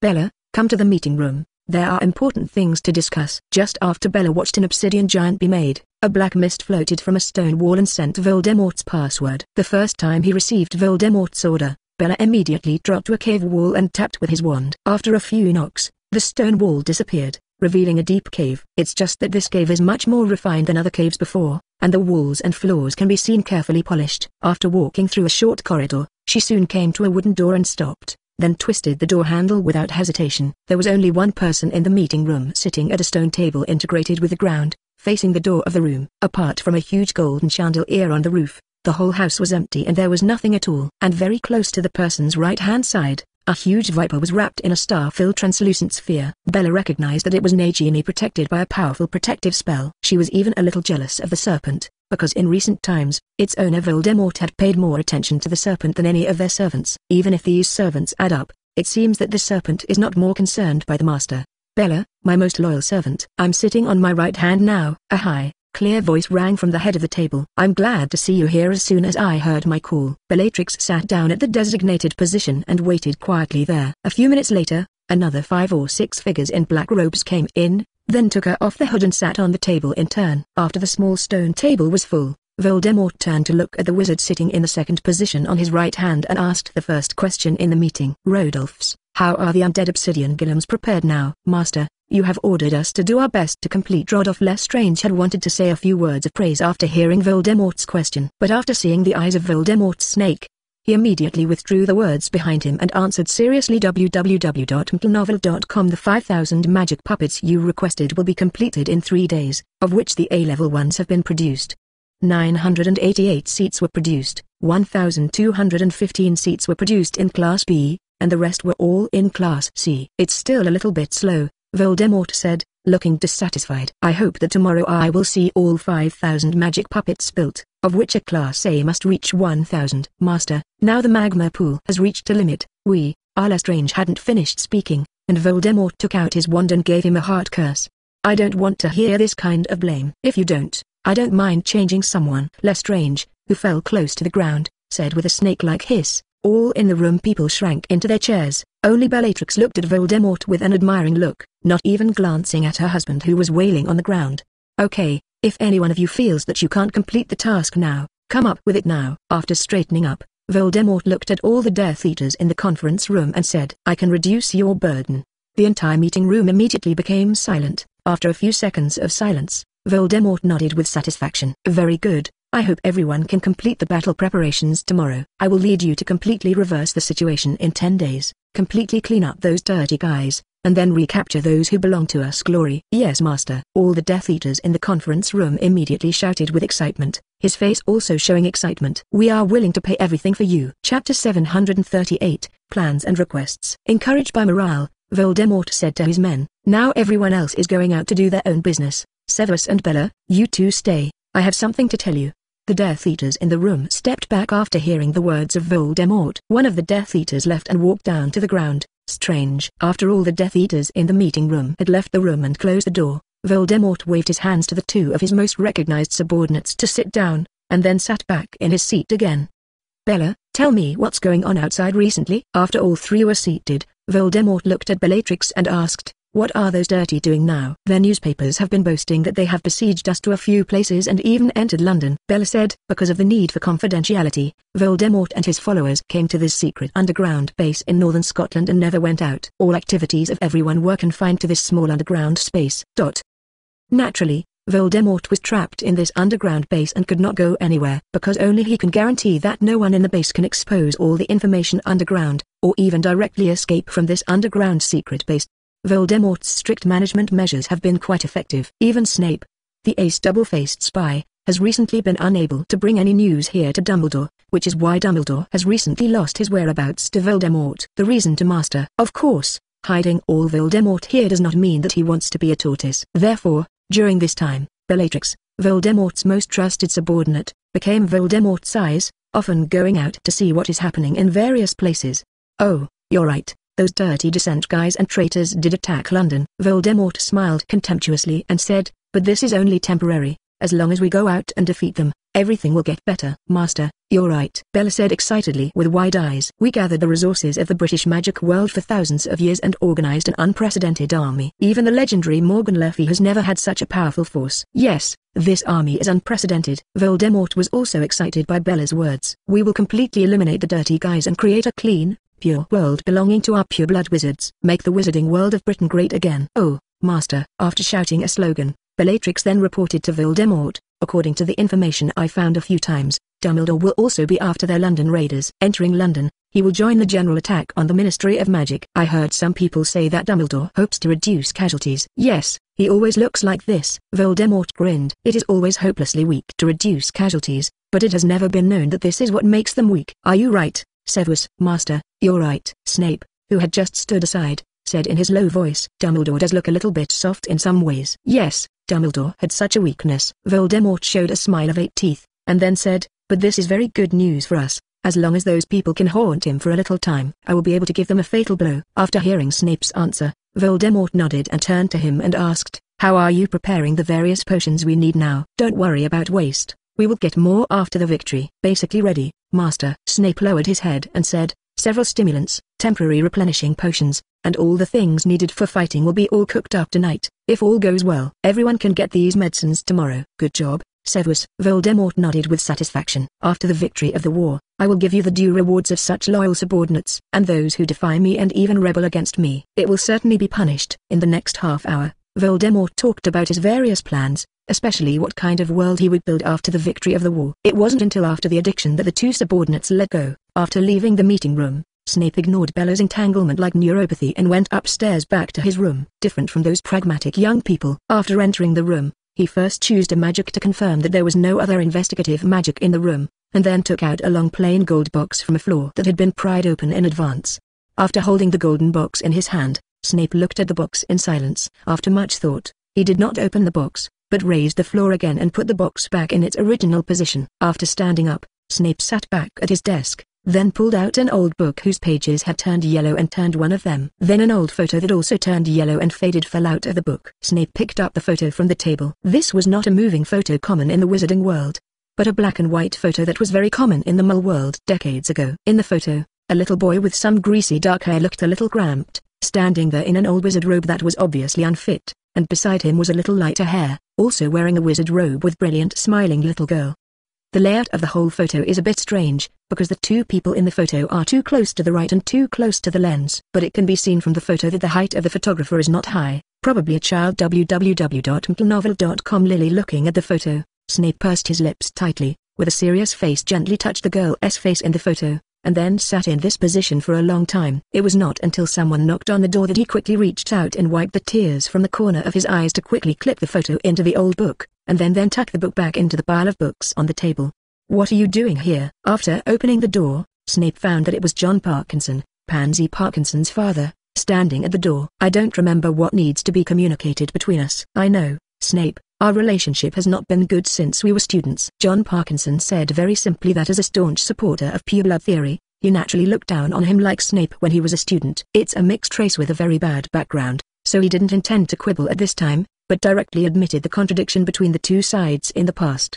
But now I pray that you can help me. I didn't expect you, the noble head of a pure-blood family, to come and beg me to be a dirty person in your eyes. Snape said in his low voice, but it's just like you asked me come in for a serving, don't stand in the hallway. Okay, tell me what you asked me for? Snape asked after entering the room and closing the door. For my daughter, Severus. John Parkinson said in a low voice, I don't think I can survive the next war, so Severus, I pray that you can end the war. Help my daughter later. Because you are the right and left hand most important to the owner, the chance of survival is definitely greater than mine. Of course, if you are willing to help my daughter, you can also watch our family's collection at will. Chapter 739, Reason. John Parkinson. After hearing old Parkinson's plea, Snape frowned, and then spoke in the slow tone he used to. We have a decisive advantage in this war, and we will certainly be able to win an easy victory. How can you doubt our great master here, and spread this kind of news full of defeat? After watching the old Parkinson's face change suddenly, Snape went on to say, of course, because you didn't seek me for yourself, and you didn't plan to escape. So this time I see you as a concern for my daughter. I won't report it to our host, but I hope you will stop saying this kind of things in the future, and you won't have to ask anyone else to say this. Okay, Snape, I remember you. I hope you will be alright this time." After staring at Snape's face for more than 10 seconds, the old Parkinson's expressionless expression from Snape's seeing nothing in her face, she left angrily after dropping a cruel word. The door was slammed shut in front of him, and Snape stood silently in the darkness of the room for a long, long time, until at last, a subtle sigh came from the darkness. This is not the first wizard to come to Snape to intercede. Given that Bella is no different from a lunatic, most Death Eaters have set their goals on Snell, who is also Lord Voldemort's right-hand general body. They took out all kinds of resources, knowledge, and even the marriage of his daughter-in-law as a bait, hoping that he could have a lot of good words in front of Voldemort to let them escape the next war. It is different from Voldemort himself, who thinks that war is about to win. Almost all Death Eaters can feel that the scales of war are day after day leaning towards Hogsmeade, the guys they looked down upon before, and the probability of their own victory is decreasing day by day. This is not because Voldemort did not win in several battles. After all, even in the last war, Voldemort's personal power did not have much advantage. The main reason why Death Eaters were able to form a prairie trend in Britain and Europe in the war more than 10 years ago was that the resources of these pureblood wizards had an absolute advantage, and they could completely calm down the rebels. When the war started, the Death Eaters thought they had a greater advantage than the last war. After all, at the beginning they achieved what was not achieved in the last war, completely controlled the Ministry of Magic, and obtained the ruling power of the British magic world. This is why so many pureblood families directly invested in Voldemort after the Ministry of Magic fell, because they felt that even with the existence of Dumbledore, Voldemort wanted to annihilate those resistances in the north. It was easy to say that this war was a victory. If they do not hurry to express their loyalty, once the war is over, they will definitely be hurt if they are not completely liquidated by Voldemort. So one after another, the pureblood family collectively and publicly fell to Voldemort in the shortest time and strove to come up with resources to please, hoping to harvest some loot after the war. With their help, Voldemort was able to launch a comprehensive blockade against the Northern Resistance organizations. These pureblood felt that under such circumstances, even if Dumbledore and his loyal men tried their best to resist, Voldemort and the Death Eaters with absolute advantages would easily crush them.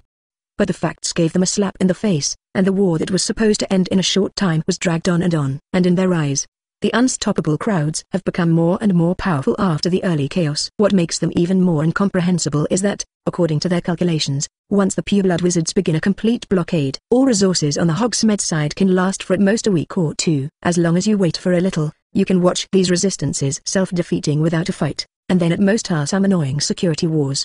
But 1 week, 2 weeks, 1 month, 2 months' time passed slowly as they waited. The long tug of war has now been more than half a year. But in the long battle between them, they were shocked to find that the wizards in the north not only did not deplete resources as fast as they thought, but instead increased in equipment and supplies. The better, they even started to surpass them. As the biggest advantage of resources disappeared completely, the pureblood wizards panicked, and the fateful defeats afterward made them uneasy, and after this step, they were like April 1945. The German army in Berlin almost lost its morale, and only hoped to escape. Therefore, after entering this underground base, Voldemort had executed several guys who tried to run or publicly publicize the failure message, but still could not boost the morale of the others. The wizards of these pureblood families have recently been looking for any means, hoping to run out of this place or avoid the next battle. Therefore, there have been many practices like Snape trying to bribe and ask for news. But no matter how hard they try, how to get into the camp. In the end, he still couldn't escape the order that Voldemort asked everyone to attack together. So now this underground base is more and more like an underground grave, and the atmosphere is quiet on the first day of the day. After being trapped in the underground base, these pureblood families are also thinking about a problem. Obviously this time they had a greater advantage than the last war, and they obviously seized the Ministry of Magic that had not been taken in the last war for more than 10 years after the start of the war. But after putting two huge advantages together, why did it become the current situation? That's because they never thought that what they are now competing with is not one person or one country. It's several complete worlds. At the same moment, Ryan replied to Hermione on the puppet production line of the floating fortress. Ryan, they came to the floating fortress to check the manufacturing of the first batch of new battle puppets. After harvesting the manufacturing methods of the battle puppets in the world of Sky City, after a series of research and improvements, Ryan finally came up with a new model puppet that strikes a balance between power and Kenban. Today is exactly the first day these puppets are put into production.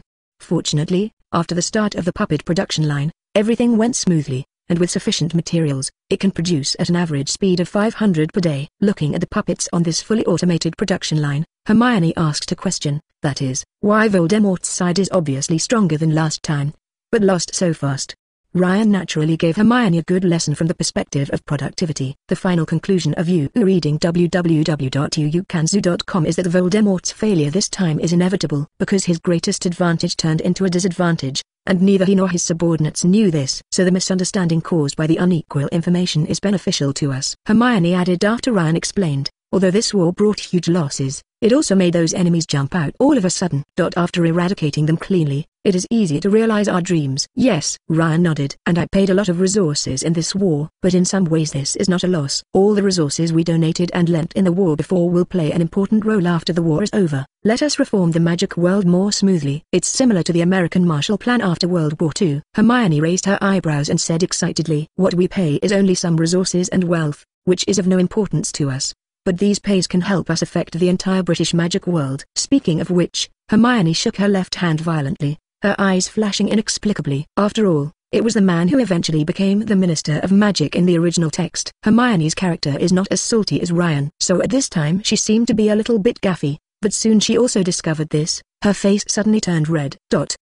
It's okay, there's nothing embarrassing to pursue a dream. Ryan stepped forward and took her hand, then stared down at his eyes seriously. After the war is over, we will be able to start an era that belongs to us, just as President Dumbledore opened his era. Chapter 740, Fog of War. Because they hadn't seen Voldemort's appearance for a long time, Ryan's spirit was extremely tight. In such a very stressful situation, Dumbledore would even often leave Hogwarts and head to the London front to avoid the loss of Voldemort when no one could withstand Voldemort after the front line was attacked by Voldemort. Also because of the threat of Voldemort, Ryan and Hermione were often away from the manor during this time. They chose to spend most of their time on the floating fortress to prepare for reinforcement of various locations at any time. In this state of mental tension, time came to May. At noon on the first day of May, Hermione walked into the observation room of the core magic tower on a silver tray with a plate of salmon sandwiches and a pot of black tea. After the stone door slid open, Hermione saw Ryan was standing on a 3-story stone platform in the center of the observation room. On this platform, a crystal ball larger than the head was suspended in front of him quietly. There were purple ripples afterwards. The moment the ripples touched the wall, a pair of translucent pictures began to appear on the wall. Hermione recognized that these pictures were from downtown London and some were near Hogsmeade. There are still a lot of pictures where she doesn't know where. Have you eaten lunch? After discovering that Hermione was carrying the tray, Ryan gently waved her wand, and the crystal ball immediately fell slowly, onto a white stone table engraved with runes. It's really troublesome to get you here. It's okay, Hermione smiled and tapped the wall with her wand, and soon 3 slabs of high, 2, and low heights protruded directly from the wall. A shabby tabletop and 2 face-to-face seats were formed, and then she put down the plate in her hand and picked up a sandwich, while handing it to Lion who had just walked out of the gate of the observation room. After taking a bite of the sandwich in her hand, Hermione raised her head and asked Ryan who was drinking black tea sitting face-to-face with her. There are indeed many differences from the previous few days. Ryan nodded after putting down the cup of black tea. For example, the activity of all Death Eaters in downtown London has dropped to a very low level, and even Diagon Alley and Overturn Alley have been abandoned yesterday. I saw that the personnel of the Hogsmeade Department of Magic had reoccupied this morning these places. What about Gilling Pavilion? Hermione asked a key question. Did the Ministry of Magic take over Gilling Pavilion this time? I hope they don't allow Gilling Pavilion to provide wealth to the Death Eaters as before. They have completely blocked the Gilling Pavilion now. Ryan said what he saw before, but maybe because there are not enough people, they did not enter the Gilling Pavilion, but directly blocked the Gilling Pavilion. But you don't have to worry, fairies.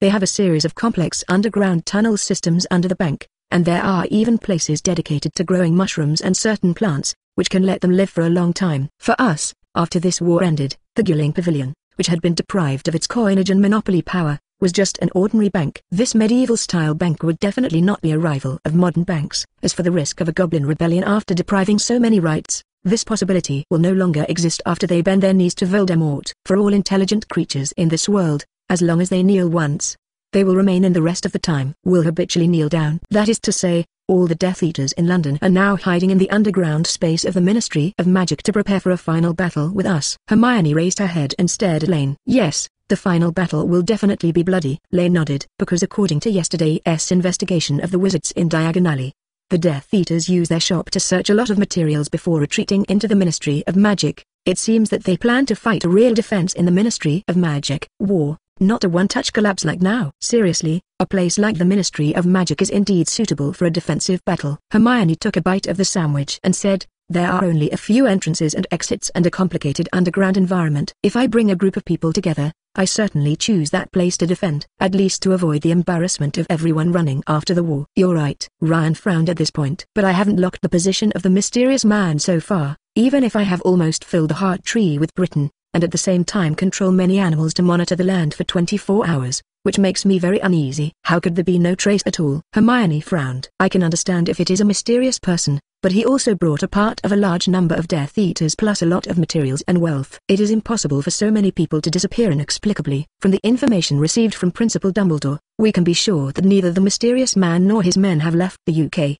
But we have not yet found the exact location. Ryan shrugged. We all agree that there may be some secret bases in the UK that we do not know and are very concealed, and he and his running dogs are now preparing a large-scale attack plan at the base. This very likely, Hermione said slowly as she picked up her teacup. Like our floating fortress, no one but us two knows it here. Like a mysterious person. It's normal for a black wizard who has been ravaging a party for decades before to have a secret base that is also his own. So that's why I haven't found him so far. Ryan, who had finished the sandwich, said with an open hand. This kind of deliberately disguised place is difficult to find from such a large area of the British Isles, but I'm also prepared for the worst. Ryan said, stomping his foot gently, and the ground immediately became transparent. Through the ground, Hermione saw one after another puppets grouping themselves into ellipsoids and stood there in a row quietly. Make sure that we always have a mobile unit that can stand up at any time. I think 3,000 puppets may not be enough. Hermione made his point. This consumable is still a little better. With only 3,000, I worry that it may not be enough. Relax, I also thought of this. Ryan waved his hand, and a projection of a warehouse immediately appeared in the air. There were densely placed two-person armed steam robots, which were also equipped with steam machine guns on their bodies. A lot of magical plants in sleep.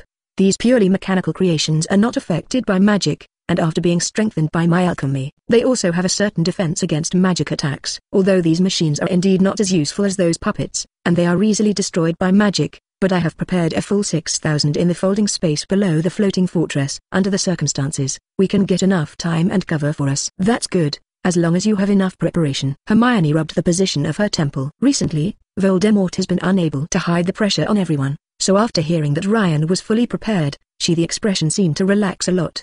Just after the two had finished eating, they just wanted to take a break, and suddenly a tone sounded in the hallway. Someone is looking for us at the door of the manor. Who'll it be? Hermione felt a little strange looking at the reminder rune floating in the air. Who would come here at this time? Chapter 741, Newborn. Ryan said that there were people who came to the door and said that he was a bit puzzled. After all, almost everyone is ready to commit to a war that may break out at any time. At this time, it is a bit abnormal to come to the door. But in any case, no matter how outdated this guest is, it is always an inappropriate thing to wait at the door. So Ryan and Hermione quickly returned to the manor to greet the guests. After the door of the manor opened, Lane discovered that Lupin was standing at the door. It's just different from the usual calmness after becoming a werewolf leader. At this time, Lupin's face turned red with excitement, wearing a black velvet embroidered silver travel robe, and his grey hair was extremely messy. After entering the door and confirming that it was Lan and Hermione who greeted him, he excitedly took Ryan's hand and said, "It's a girl. We named him Andromeda and used the name of Dora's mother. A healthy and beautiful child." "This is Tunks born?" Hermione screamed, then covered her face with her hands folded and her eyes widened. "Birth, baby born," shouted Lupin. His voice attracted Rose Crystal and the little puppets who came to visit today, and soon a cheer and relief rang out in front of the door. "Sigh. Let's go in and say, don't stand at the door," Ryan said as he walked into the manor's living room with the big guy. Lupin fluttered like drinking too much wine, and the blush on his face became more obvious. "Yes, it's a girl." Dora has been in pain since early this morning, and Kujang soon came to give her some analgesic and nerve-relaxing potions when she got the news, but she didn't dare too much, fearing it would affect fetus. "Taylor and I were waiting at the door for 5 or 6 hours, and finally the baby was born smoothly, and the mother and daughter were safe, and now they are resting at home." "Congratulations." "Oh my god, a newborn, a new life is born." "Is this the greatness of life?" The little puppets chattered about their special lives. The birth of any new life is a welcome thing, and even a miracle. So now they look more excited than Lupin himself. Ryan was a little surprised when he heard the news, because he remembered that Lupin's first and only child in the original text was a boy. But think about how things have changed so much, so the gender change of the newborn should also be normal. "Right, Hermione." After drinking a cup of black tea to calm down, Lupin turned to look at Hermione. "Would you like to be a godmother?" "I?" Hermione pointed her finger at herself in disbelief, because in her impressions, the godmother is generally a mature, older woman, not a 20-year-old. "Young people." "Yes, it's you," Lupin said and nodded vigorously here. Of course in the discussion before departure, Dora and her parents fully agreed with this matter, and everyone thought no one was more suitable. Then good, this is of course excellent God. It's incredible. Hermione looked very excited and happy. We should be able to celebrate a little and relax a little. When she finished, she instructed the robot to take a bottle of elf honey that would not be intoxicating from the cellar downstairs, and then filled the tall wine glasses in front of everyone. After the last wine glass was filled with wine, everyone stood up, and the puppets flew in midair and flush with everyone's shoulders. Then everyone raised their glasses together to celebrate. For Andromeda Dora Lupin, Lupin said, "A great witch who is growing." After his words fell, everyone said together, "For Andromeda Dora Lupin." Then drink all the wine from the glass. "Oh, who does she look like?" After Zuzui sat down, Rose Crystal put her hands together on her chest and opened her eyes wide and asked Lupin, "The knowledge I have seen from books before says human children after birth, he will look like his father or mother. I think she is like Dora, but Dora thinks of me. She doesn't have much hair. She looked black when she was born, but I swear it turned after an hour, and it was probably golden when I went back." The child's grandmother said that Unk's hair began to change color the day he was born. Lupin drank the wine. "Oh, have another drink." He added a smile, and soon the robot floated to him again. "Fill the glass." Then the puppets asked various questions curiously, and Lupin answered them with a smile. After some refreshments were attracted by the robot to lure away these little guys, Lupin said to Ryan in surprise, "They are actually a real life. This is incredible. In fact, there are many intelligent products in the magic world. The Hogwarts branch hat is one of them. In addition, there are ancient portraits of Hogwarts and some pureblood families and vice. The mirror and eyes burrow that would criticize people's dress. But at the core of these things is memory, not soul. This also leads to how intelligent these things depend on how much knowledge the people who made them instilled in them at that time. For example, the class hats carefully crafted by the Big Four are sometimes like humans, and those portraits trained by the principals. It can also provide experience for latecomers. But like that mirror, at most it indicates whether it is suitable for everyone to wear. But they have one thing in common. That is, they have no soul. In this way, the biggest characteristic of them is that the knowledge they have acquired is limited at the moment they are created, and all feedback is based on these knowledge. They will never update their knowledge and have a true self. And this is the reason why Lupin was shocked. He had also seen the Rose Crystal fighting side by side with Ryan before, but always thought she was just the same kind of intelligent magic puppet as the branch hat, so she did not pay much attention. But after chatting out of curiosity for a while, he was shocked to find that these puppets actually had self-awareness. That is to say, they belong to the soul. www.mplnovel.com. This really shocked Professor Lupin.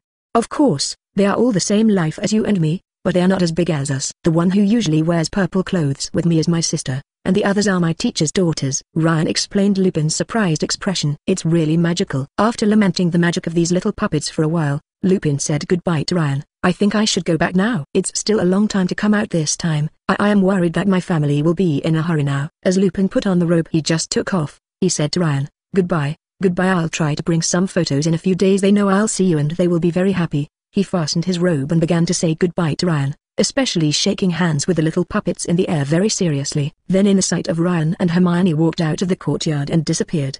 The birth of a new life at this time should be good news. Watching Lupin disappear from the courtyard door, Hermione whispered, "Why do I suddenly feel that the burden is now heavier?" "It may be because you became a kind of elder psychology after becoming a child's godmother," Lane said slowly. "Humans always do this, and they will consider it for them after they have descendants. And now we are in war. In the meantime, you will naturally feel that the children should hurry to end this war and create a better space for them." "Yes, you are right." Hermione nodded for a moment. "I just don't know when this decisive battle will really break out." Chapter 742, Prelude. On May 3rd, Dumbledore finally decided to prepare a general attack on the Ministry of Magic in London. In consideration of the worst intentions, Ryan secretly deployed the floating fortress in front of the Black Lake, and unloaded a large amount of goods in the Black Lake under the cover of night and the floating fortress. Then on the evening of May 2nd, he rushed to Hogsmeade with Hermione. Early the next morning, they got up early and started to prepare. After breakfast, they rushed to the conference room under the Ministry of Magic as the temporary command center of Hogsmeade. At this time, Lupin and Sirius were already waiting for them here. "It's really early for you to come. Let's take a quick look together," and hurried over. "We haven't done anything else." "I didn't expect to come later than you," Ryan said after hanging the coat on the hanger next to it. Today he and Hermione are both fully armed, each wearing a set of light armor that has been treated with very complex enchantments and alchemy. "We didn't go home last night," Sirius said with a smile. "We stayed here all night, and then used the changed mattress to sleep in this conference room. I was worried about something unexpected." "The event occurred." "It's really hard," Ryan asked after a soft sigh. "Oh, Sirius, didn't you say you were going to take part in the final blow to the Ministry of Magic in London? Why didn't you pass now?" "I was thinking about the past." Sirius shrugged helplessly.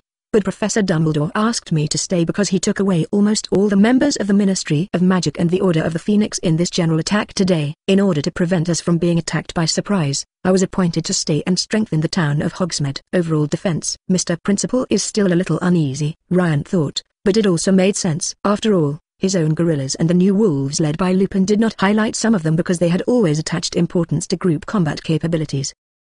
In this way, in the eyes of ordinary people, they will feel that Ryan lacks top fighting ability except a few people. Therefore, when this important battle erupted, Professor Dumbledore still withdrew his valuable combat power and sent it to Hogsmeade to ensure that his rear would not be threatened by the enemy.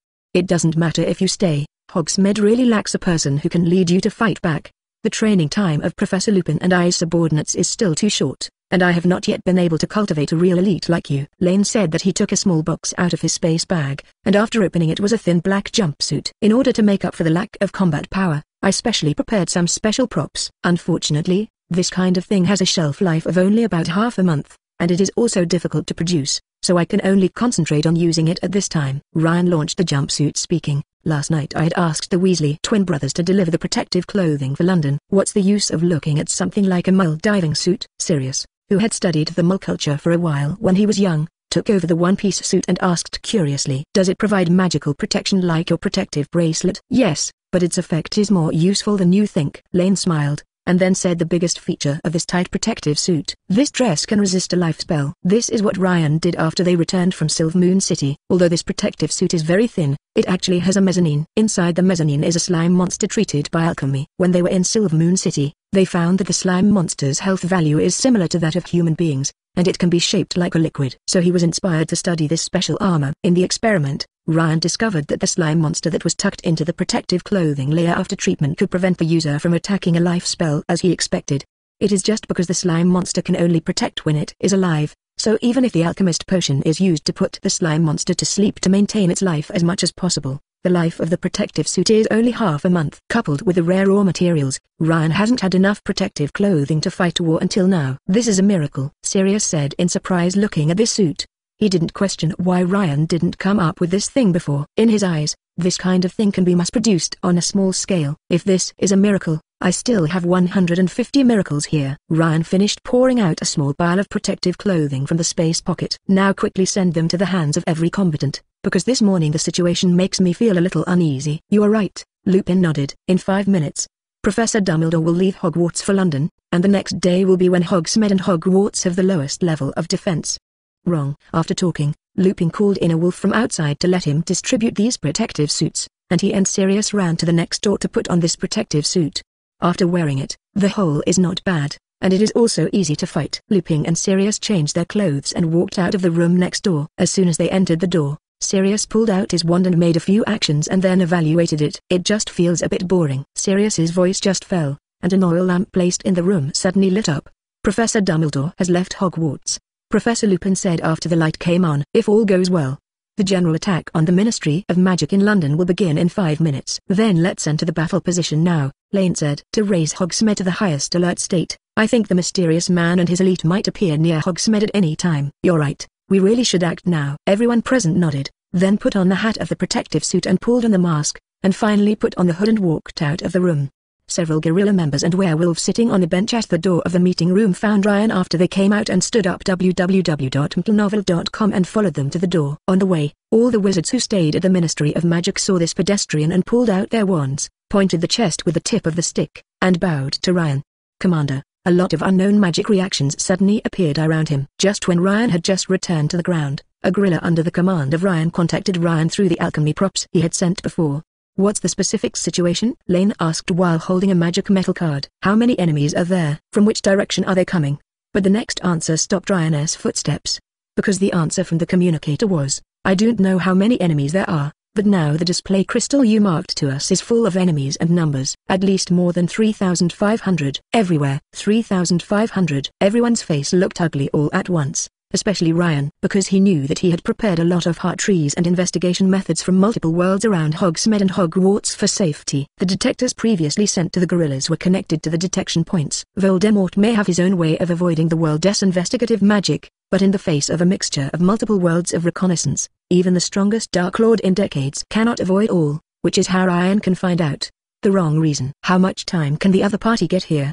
He asked before raising the metal card. At most 10 minutes, we can see them appearing outside the woods, the gorillas said quickly. Chapter 743, Lay Down. More than 3,500 people, Voldemort's so many men. After his subordinates report to Ryan, Sirius exclaimed in a low voice, especially the dark creatures of vampires, werewolves and giants in this war have not joined his ranks. Leave this alone, Lupin said, interrupting Sirius's complaint, and then turned to look at Ryan. Are you sure about the result of this investigation? Will there be any big errors? Of course, I am not saying that this is a suspicion of your ability, but this number is really a bit too. I can confirm this number, and this number will only be more or less. Ryan interrupted Lupin's expression with a serious expression, and then told him. However, you don't have to be overly nervous. The number of 3,500 detected can only show how many individuals have come. It does not mean that all of the numbers are wizards. The situation is terrible. Fortunately, we still have a 10-minute warning time, Lupin said, turning around and following his own werewolf. Withdraw all the people outside the town wall. The other party is too large and give up the plan to block the enemy outside the town. Just when Lupin gave the order, Hermione also issued a retreat order to the peripheral gorillas through that metal card and began to prepare for the battle. When Ryan and they boarded the walls of Hogsmeade together, they saw 3 or 5 groups of wizards withdrawing from the surrounding ambush sites on broomsticks and joined the town's preparations after verifying their identities. By the way, what about the non-combatants in the town? Ryan suddenly thought of the ordinary people living in Hogsmeade and the people in the hospital who were temporarily out of combat. I don't think our strength can keep those guys out of town. Don't worry, we transferred them yesterday, Lupin said to Ryan. We transferred them to the open space where the Quidditch World Cup was held, because we were worried that Voldemort was taking advantage of Principal Dumbledore. Sneak attack when not in, but really did not expect that there will be so many enemies. Penlo, how did you come? Just as Lupin spoke to Ryan, a large group of ordinary people in the town came out of the house here and walked to the street, and then divided into more under the leadership of several people. A team walked over to the wall in all directions. It was the 7 or 8 people led by Penlo who came to the wall at the town gate where they were facing the enemy's attack. From these people, Ryan recognized the entertainment of 3 brooms, the waiter of the former Fenrir sorcerer's robe, and other people. He was a little surprised why these non-combatants would take the initiative to appear here. Because we want to protect our home, Penlo said with a smile. Some people are reluctant to give up their homes for generations, and some feel that they have moved here from London, and they really do not want to retreat. So we started training how to guard our current hometown of Hogsmeade more than a month ago. And today is when our training comes in handy. Well, everybody's strength is useful at this time. I hope you can follow our command to play the greatest role. Lane nodded and said, yes, you learned this training in the end something? The simple combat magic you taught in the newspaper before. Penlo replied, everyone here will use the magic correctly, and at the same time be able to use the designated magic to the marked place according to the command. Very good, Hermione said with a smile and hugged Penlo. You just stand behind us in groups. After hearing the order, you can shoot in the specified direction with the specified magic. After simply arranging the defense of the town, abnormal movements came from outside Hogsmeade. A large group of birds flew out of the woods like a cloud. At the same time, many branches in the distance began to shake, and it looked like a large group of things were rushing towards Hogsmeade from under the woods. Stabilize, stabilize. Seeing the movement outside the town, the townspeople who had just gone to the city had a little commotion with some professional combatants, but soon he was pacified by others on the wall. At the same time, a transparent protective cover slowly rose and enveloped the town of Hogsmeade. Look! Suddenly someone on the wall pointed in the direction of Hogwarts on the hill. Just as Hogsmeade raised the protective cover, Hogwarts Castle also upgraded its magical cover. Hogwarts is ready to fight, and so is Azkaban. Sirius, who was just preparing to contact other people, hurriedly ran up the city wall at this time, then walked to Lane and said, but London is troublesome, and 5 minutes before Professor Dumbledore entered the Ministry of Magic, all contact was broken. The personnel left outside guessed that the dead men stationed in the Ministry of Magic had started the Ministry's defense. Even if it was Dumbledore, it won't be possible for a while. How is it possible? Ryan asked, somewhat puzzled. I remember the Ministry of Defense's defense can't stop the Phoenix. Principal Dumbledore can use his Phoenix to fly out. Not for the time being. Sirius grinned bitterly. Now there is a group of Lord Voldemort's diehards in the London Ministry of Magic. They are ready to destroy the London Ministry of Magic at any time. Only Dumbledore can guarantee that these people will kill or subdue them before they can do magic. Why are they waiting for Dumbledore to subdue them? This is intentionally delaying time. Hermione reacted at once. The group of Death Eaters did not intend to hold the Ministry of Magic before, but used the lives of all the people in the Ministry, including the lives of the Ministry staff and the attacking wizards, as a bargaining chip to hold Dumbledore. Damn, it seems that we can only rely on us here. Ryan summoned a pair of pink wings, and then flew to the wall and shouted, all defenders, this is a battle for all of us to defend our homes, and it is also a battle to defend the future. So let us let go of a battle today. www.mtlnovel.com. I am very honored to be fighting alongside you. After inspiring the morale of Hogsmeade's guards to land on the city wall, a bright blue fire suddenly ignited in the distant woods. With the click of the broken tree, an obsidian, a giant wolf with a blue flame in its joints and facial features came out of the forest. The giant wolf stopped as soon as it left the cover of the woods. It glanced at the guards in Hogsmeade and the city walls with a human touch, then raised his hair and made a sharp howling like nails and glass. This howling is a signal. As the sound fell, one huge figure after another appeared on the edge of the forest. There are all kinds of obsidian monsters inside, and there are also obsidian giants in metal armor holding big sticks. And the Death Eaters, wearing peaked hats and silver masks and black robes, stood among these obsidian puppets. It's just that they look like dolls compared to these giant puppets. Fortunately, we have evacuated all the non-combatants. Looking at the giant obsidian puppets still coming out of the forest, Professor Lupin said happily. Otherwise a lot of innocent people will be hurt this time. The puppet monsters and Death Eaters came out of the forest quietly, and then stood there in a square formation. There was still a little talking voice on the city wall, but as the phalanx became more and more, the voice gradually became smaller, and finally the whole town became dead. The Death Eaters plus puppets are at least 5,000, and there are a lot of strong fighting guys in these puppets. Lane communicated with Hermione through the Phoenix brand. This is really troublesome. Chapter 744, Raid. What are they waiting for? Punlo asked strangely, watching the group of wizards and puppets standing there motionless. Her words just fell, and the people underneath suddenly moved. However, this group of people did not charge Hogsmeade, but some people neatly separated to the two sides to reveal a road leading to the middle of the woods. I guess this is Voldemort coming, Lane whispered into Hermione's ear. Look at this show, Babble. Voldemort did not keep everyone waiting, or he didn't dare to waste time at this time. Immediately after the puppets and the Death Eaters gave way, a Voldemort in black robe with pale white skin and a flat snake-like face came out. After he appeared, everyone in Hogsmeade seemed to be pressed the mute button. Everyone even suppresses coughing and breathing as much as possible. It looks like you intend to resist. After scanning the people standing on the city wall with snake-like eyes, a high, cold, and clear sound, like a voice soaked in ice water for thousands of years, passed from Voldemort's position come out.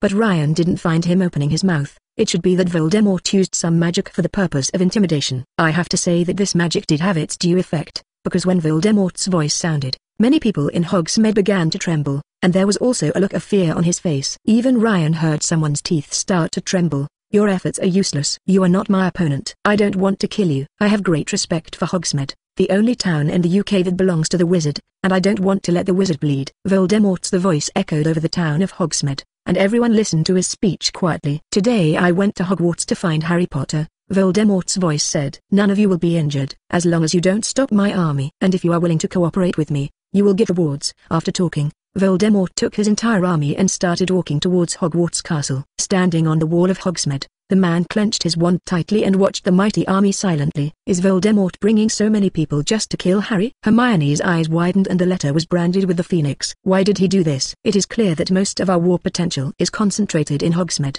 Even if they just burn the bank, it is a major blow to us. Hermione looked at the reserve team. We stood together wearing a suit of armor, wearing Pandaren brothers with spellcasting rings and claw sleeves. Don't forget which prediction about Harry, Ryan explained. Now Voldemort has only one blow, so he naturally takes the killing of Harry as his primary goal. Because the prophecy once said that Harry is the Salvation Star, as long as he kills him, Voldemort will win a real victory. Believe in prophecy? Hermione snorted disdainfully. She had always thought that prophecy was just a trick to deceive people, especially Trelawney made it. Whether you think this prediction is true or false, the core is Voldemort's belief. Ryan showed a strange expression, because he also felt that putting his own destiny on a fable was really too negative. Just as Ryan and Hermione were talking through the Phoenix brand, Ryan found that Sirius seemed to be unable to bear the impulse of his heart through the afterglow of his eyes, and slowly raised the arm holding the wand.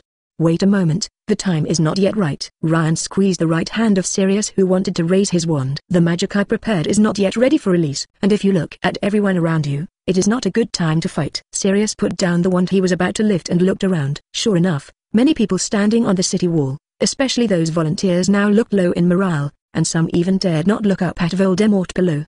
Can you use your Virgin Rose's power to destroy those puppets? Hermione leaned over and asked in a low voice. I remember that the magic you released with the use of Our Lady of Roses would have enough damage to these magical creations. If you kill these thousands of puppets, it will be much easier to fight. It's not that simple. Ryan also whispered to Hermione, I actually tried it when the first obsidian puppet wolf appeared, but Voldemort should have known that there are special means to destroy those magical props, so now these puppets have special magical defenses on them. Even if I use the Virgin Rose, I can only dismantle them one by one. It is impossible to destroy all the puppets at once like the previous flying broom. How Voldemort did it, I don't think he is stronger than you in alchemy. Hermione frowned slightly, but soon she woke up. Damn it. It's a collection of pure-blood wizard families. After staying with Ryan for such a long period of time, Hermione naturally learned a lot about alchemy. Therefore, she knows that the gap in technology is not insurmountable. As long as you are willing to invest enough good raw materials, even if your technology is generally able to create extraordinary powerful magic props.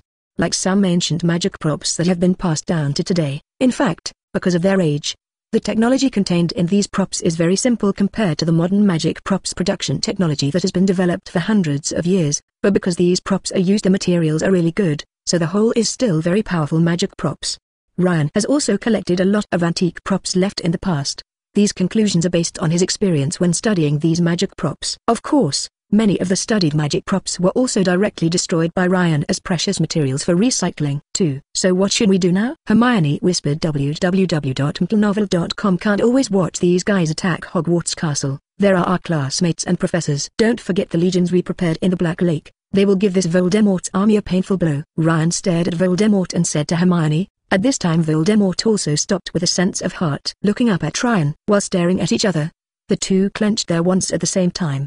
But because both of them had scruples, they just glared at each other and did not take the initiative. After staring at each other for a while, Voldemort's army also bypassed the town of Hogsmeade and marched towards Hogwarts Castle. And he himself, after watching more than 2/3 of the people leave the town, slammed his black robe and walked to the front of the team. Behind him, Nagini was protected by a strong magic in the middle. Also drifted past. We can't always look at it that way, Sirius said impatiently. He found that the nervousness was only part of the staff of the Ministry of Magic and the civilians who volunteered to guard the city walls, and the wizards who participated in the battle directly under Ryan and Lupin. It was just shocked at the beginning, and almost all the fighting spirit was restored in a few seconds. What should be done now? You're right. To Sirius's expectation, Ryan, who had been unresponsive just now, nodded in agreement, then raised his wand and drew a somewhat complicated rune in the air. It is indeed time to start. As soon as the words fell, a piece of black pressure suddenly jumped out of the Black Lake and rushed straight to the Voldemort Legion, which was now a word of a long snake, and directly divided the Voldemort Legion that had been relaxed. Chapter 745, Confrontation. What is that? Sirius asked in amazement. He saw brown puppets that were 2 people tall suddenly rushed out of the lake, and then used the sharp claws and the beams emitted from the head to kill the Lord Voldemort's army. It can only be said that Voldemort and I thought about going together, and we were all using magic puppets to make up for the shortage of manpower, Ryan explained to Sirius, and then turned around to give orders. The human sub-teams attacked the Death Eaters and puppets in the attack range, but they were not allowed to leave the city without orders. In an instant, the space outside Hogsmeade's wall was immediately filled with various spells, and the battle entered a fierce heat at the beginning. The Death Eaters were obviously caught off guard, especially when the Ryan's puppets cut off from the railway line and the Hogsmeade town wall. The Death Eaters and puppets were immediately caught in 2 sides. But unexpectedly, Voldemort and most of the troops in front ignored the team who was suddenly surrounded by the team, but accelerated the speed and ran towards Hogwarts Castle. What is Voldemort doing? After trapping an obsidian giant with a cloud of mist and letting the puppet of Ryan shoot a beam of energy directly from the head and destroying it, Hermione looked at the group in disbelief. Legion of Death Eaters heading towards Hogwarts. She didn't understand why Voldemort gave up nearly 1/3 of his troops so easily. He might have wanted to drag our footsteps through this group of people, and then attack Hogwarts with all his strength, Lane said, releasing a green cracking technique and hitting the core of the head of an obsidian giant puppet. The head of the puppet turned into a pile of ashes, and the blue flame that had surrounded the puppet disappeared. Losing the support of magic power, the headless obsidian puppet giant was stiff there, and then crashed forward. An unlucky Death Eater didn't notice this because he was talking to the people on the walls of Hogsmeade Township. The result was that he was just smashed under the giant puppet by the fallen giant. The puppet spread out beneath him, as if blooming a rose on the ground. At this time, Ryan looked at the comrades on the left and right walls, and found out everyone's condition was better than they expected. Under the command of the gorillas and the werewolves, the temporary wizards poured out their spells on the rushing Death Eaters and puppets. The group of Death Eaters and the obsidian puppets could not get close. After losing 1/3 of their power, the attacked Death Eaters suddenly formed a group to give up the obsidian puppets that were entangled with Ryan's puppets, and then directed the remaining obsidian puppets around, act as a cover to release magic around. It seems that this group of Death Eaters really intends to drag the battle down. So what should we do now? Lupin ran over to ask Ryan at this time. The wizards of Hogsmeade Town are able to hold the city walls, but it may be difficult to pull out and attack head-on. Let me think about it, Ryan said with his left hand supporting his chin. In fact, at this time, the easiest way for him to quickly solve this group of tortured Death Eaters is to recruit now floating in the Black Lake in secret. The floating fortress above, then directly released a strategic spell at the group of Death Eaters. But Voldemort must be vigilant in this way, and then it will be difficult to kill him. And guys like Voldemort will definitely have a headache if they give up everything to fight Gorilla. Just as Ryan thought, there was a huge explosion in the direction of Hogwarts. Ryan looked up and found that the protective cover over the castle began to flash and shook, which also meant that there was not much time for him to think now. Ryan was about to mobilize the floating fortress to give this group of guys a fatal blow. A tall figure walked over and said, "Hogsmeade is already safe? Now it really only needs not much people and a part of the alchemy puppet can maintain the current situation. You can draw enough people to go to Hogwarts for reinforcements."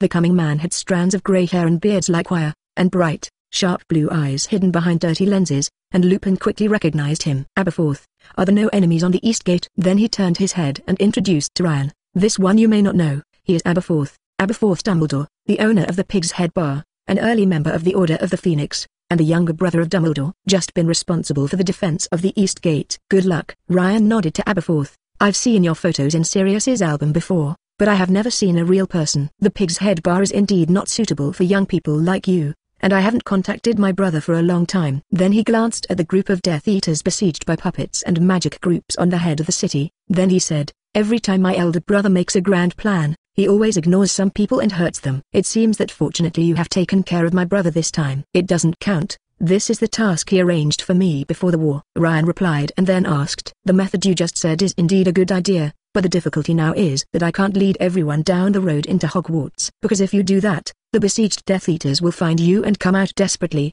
and it is also necessary to break through the siege of the Death Eaters who are currently besieging Hogwarts." Ryan did not say that he has a special phantom shift, because the next time is the final battle time, and he hopes to leave this surprise to Voldemort. After all, the more preparation you make at this time, the greater the chance of victory. "Then why don't you try the secret road?" Aberforth suggested. "If the secret road is used, the following Death Eaters will not know that we are mobilizing manpower." "But didn't Albus block all the secret passages in the castle before?" Lupin asked in a puzzled way. www.mtlnovel.com. It was also a big project to dig up those blocked secret passages again. Now, it is simply too late. He didn't seal all the tunnels. At least one at the Pig's Head Bar is now available. Aberforth interrupted Lupin's chatter. "If you are ready, then we will start now." "There's nothing to prepare. Let's go now," Lane said and walked down the city wall with Lupin. After dozens of seconds, more than 20 werewolves and gorilla members gathered from all over to gather in a quiet line on the road under the city wall. "Are you ready?" Aberforth asked, looking at the stern wizards who stood there seriously, and then took everyone to the Pig Head Bar. When he walked, he murmured to Ryan who was standing next to him, "My brother is always like this. He only pays attention to his grand goals but does not pay attention to those who carry out the goals, even letting your 17-year-old children act as resist the main force of that man. But this battle can't escape for me," Lane whispered. "Now only I can stand Voldemort in this place. If I don't go, this war will be too bad for us. No wonder my brother will find you as the person in charge here, because your idea of carrying the burden for everyone is exactly the same as him." Aberforth stopped with a laugh. At this time they had reached the entrance of a small bar at the intersection. The tattered wood signboard was hung on the rusty bracket on the door. The head of the wild boar was painted on it, and the bloodstains penetrated the white cloth that wrapped it. "Please come in and welcome to the Pig's Head Bar." Aberforth knocked on the door with his wand, then stood at the door and made a gesture. Chapter 746, Enter Hogwarts. The Pig's Head Bar is completely different from the 3 rooms that Ryan has visited. It only has a small, dark, and very dirty room that exudes a strong smell of sheepskin. Thick dirt accumulates on the bay windows, the light barely penetrates, and some candle heads are lit on the rough wooden table. At first, Ryan thought the ground was mud, but after walking a few steps, it was discovered that the stone-paved ground had accumulated dirt for centuries. Obviously Hermione also discovered this, so she walked on the heels like a ballet dancer. Soon, everyone who was going to reinforce Hogwarts entered the bar. More than 20 people crowded the entire room to make the whole house look smaller and darker. "Okay," the man standing at the end helped close the door, and the rest followed me. Aberforth turned his head and said to the people in the back, and then led everyone around the counter and went through one. The door finally climbed up the living room on the second floor along a dangling wooden staircase. The living room is much cleaner than the lobby on the first floor. There is a worn carpet on the ground and a small fireplace. A large oil painting hangs above the fireplace. It is a blonde girl looking at it tenderly. Inside the house, "Mr. Dumbledore," Hermione whispered after seeing the portrait. "Is this your sister, Ariana?" "Yes," Aberforth said stiffly. "I think you may have heard about our family from some people, but now is not the time to discuss this. You need to hurry." He cleared his throat and stood around the small table, standing in front of Ariana's portrait. "You know what to do." The girl smiled slightly and turned away. She did not disappear by the frame like the person in the usual portrait, but seemed to walk along a long tunnel painted behind her. They watched her delicate figure go further and further, and finally engulfed in darkness. "What an exquisite mechanism design," Ryan whispered in exclamation, and the result was a dissatisfied look in Aberforth. After glancing at Ryan, who closed his mouth after knowing it was rude, the portrait on the wall opened like a small door, revealing the entrance of a real tunnel. "Good luck to you." Aberforth nodded vigorously, and then let out a seat in front of the fireplace to make a stool for them to step on their feet. As the leader of the team, Ryan stepped on the stool and climbed to the mantelpiece through the hole behind Ariana's portrait. After watching Ryan go in, the others also entered, and finally only Aberforth stood quietly in the living room. "The situation in the tunnel is much better than expected." The entrance of the tunnel is covered with smooth stone steps, and brass lamps are hanging on the walls to give a warm yellow light to the surroundings. After a further walk, the stone slab disappeared and only mud was left on the ground. But it wasn't the kind of potholes in other tunnels with rocks and tree roots, but very flat and hard dirt roads.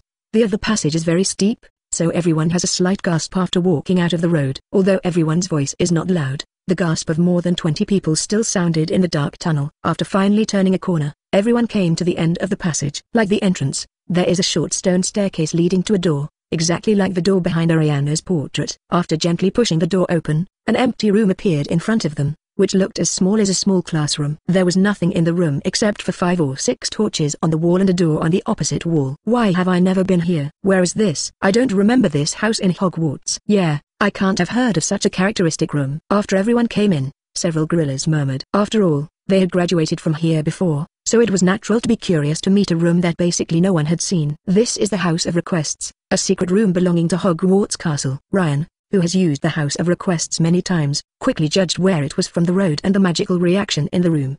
His door opened on the 8th floor opposite the giant baton who played Silly Barnabas tapestry, but it was always hidden. "It turns out that way." Several gorillas nodded, and then one of them walked to the door to open it. But suddenly a transparent air wall appeared in front of him, blocking his right hand reaching towards the door handle. "Since someone tried to attack Hogwarts through the end of last semester, I have been covered with traps all around the House of Request. When you go out like this, you will trigger all the traps." Ryan squeezed over next to the gorilla and explained. Then he pulled out his wand and knocked on the door handle. Everyone in the room felt for a moment that there was a strong static electricity sweeping past them, and the hair on them all stood up. At the same time they saw a pink light enveloping the whole room. After these rays of light hit a large number of complex or simple magic symbols, they first emerged from the wall and then dimmed again. "Now we can go out." After the last sign dimmed and disappeared into the wall, the door blew outward. So everyone saw the giant stick on the wall opposite the door playing the Silly Barnabas tapestry. After the door opened, Ryan turned and spoke to everyone in the room. "It's better for everyone to move faster, because those traps will be reactivated after 2 minutes. Of course,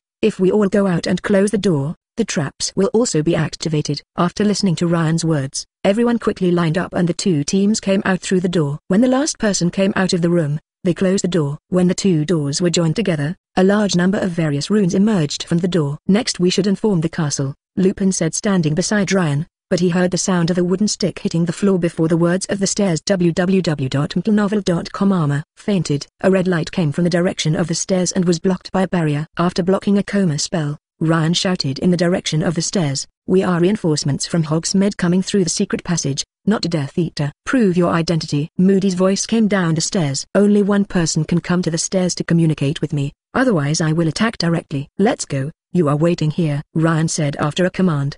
He spread his wings and slowly floated up a foot. Then it flew all the way to the stairs. When he looked down, he really saw Moody holding his wand and him under the cover of the handrail. "It turns out to be you, Lane." Moody lowered his wand after seeing the floating lion. "Let those reinforcements come down. I believe no one can threaten you to let someone in." After everyone came, they followed Moody all the way down the stairs to prepare to join other people. On the way, Ryan and Lupin started to ask about Hogwarts. "Hogwarts is not doing well now," Moody said seriously. "Voldemort and the Death Eater attacked the outer shield like crazy. Even if we tried our best to resist the shield for as long as 10 more minutes, this is still your magic sculptures who have been stabbing the Death Eaters behind." The reason why he couldn't attack with all his strength. At this time they just passed a corner of the stairs, and Ryan saw the statues and armor in the castle now standing in a line in the courtyard. At the same time, there were someone's whistling on the playground. Chapter 747, Nagini-death. "What about the students in the school? I remember the school was still in class yesterday," Hermione asked Moody nervously after stepping down the 2 stairs. "Where are they now? Have they left here?" "All the students are in the castle,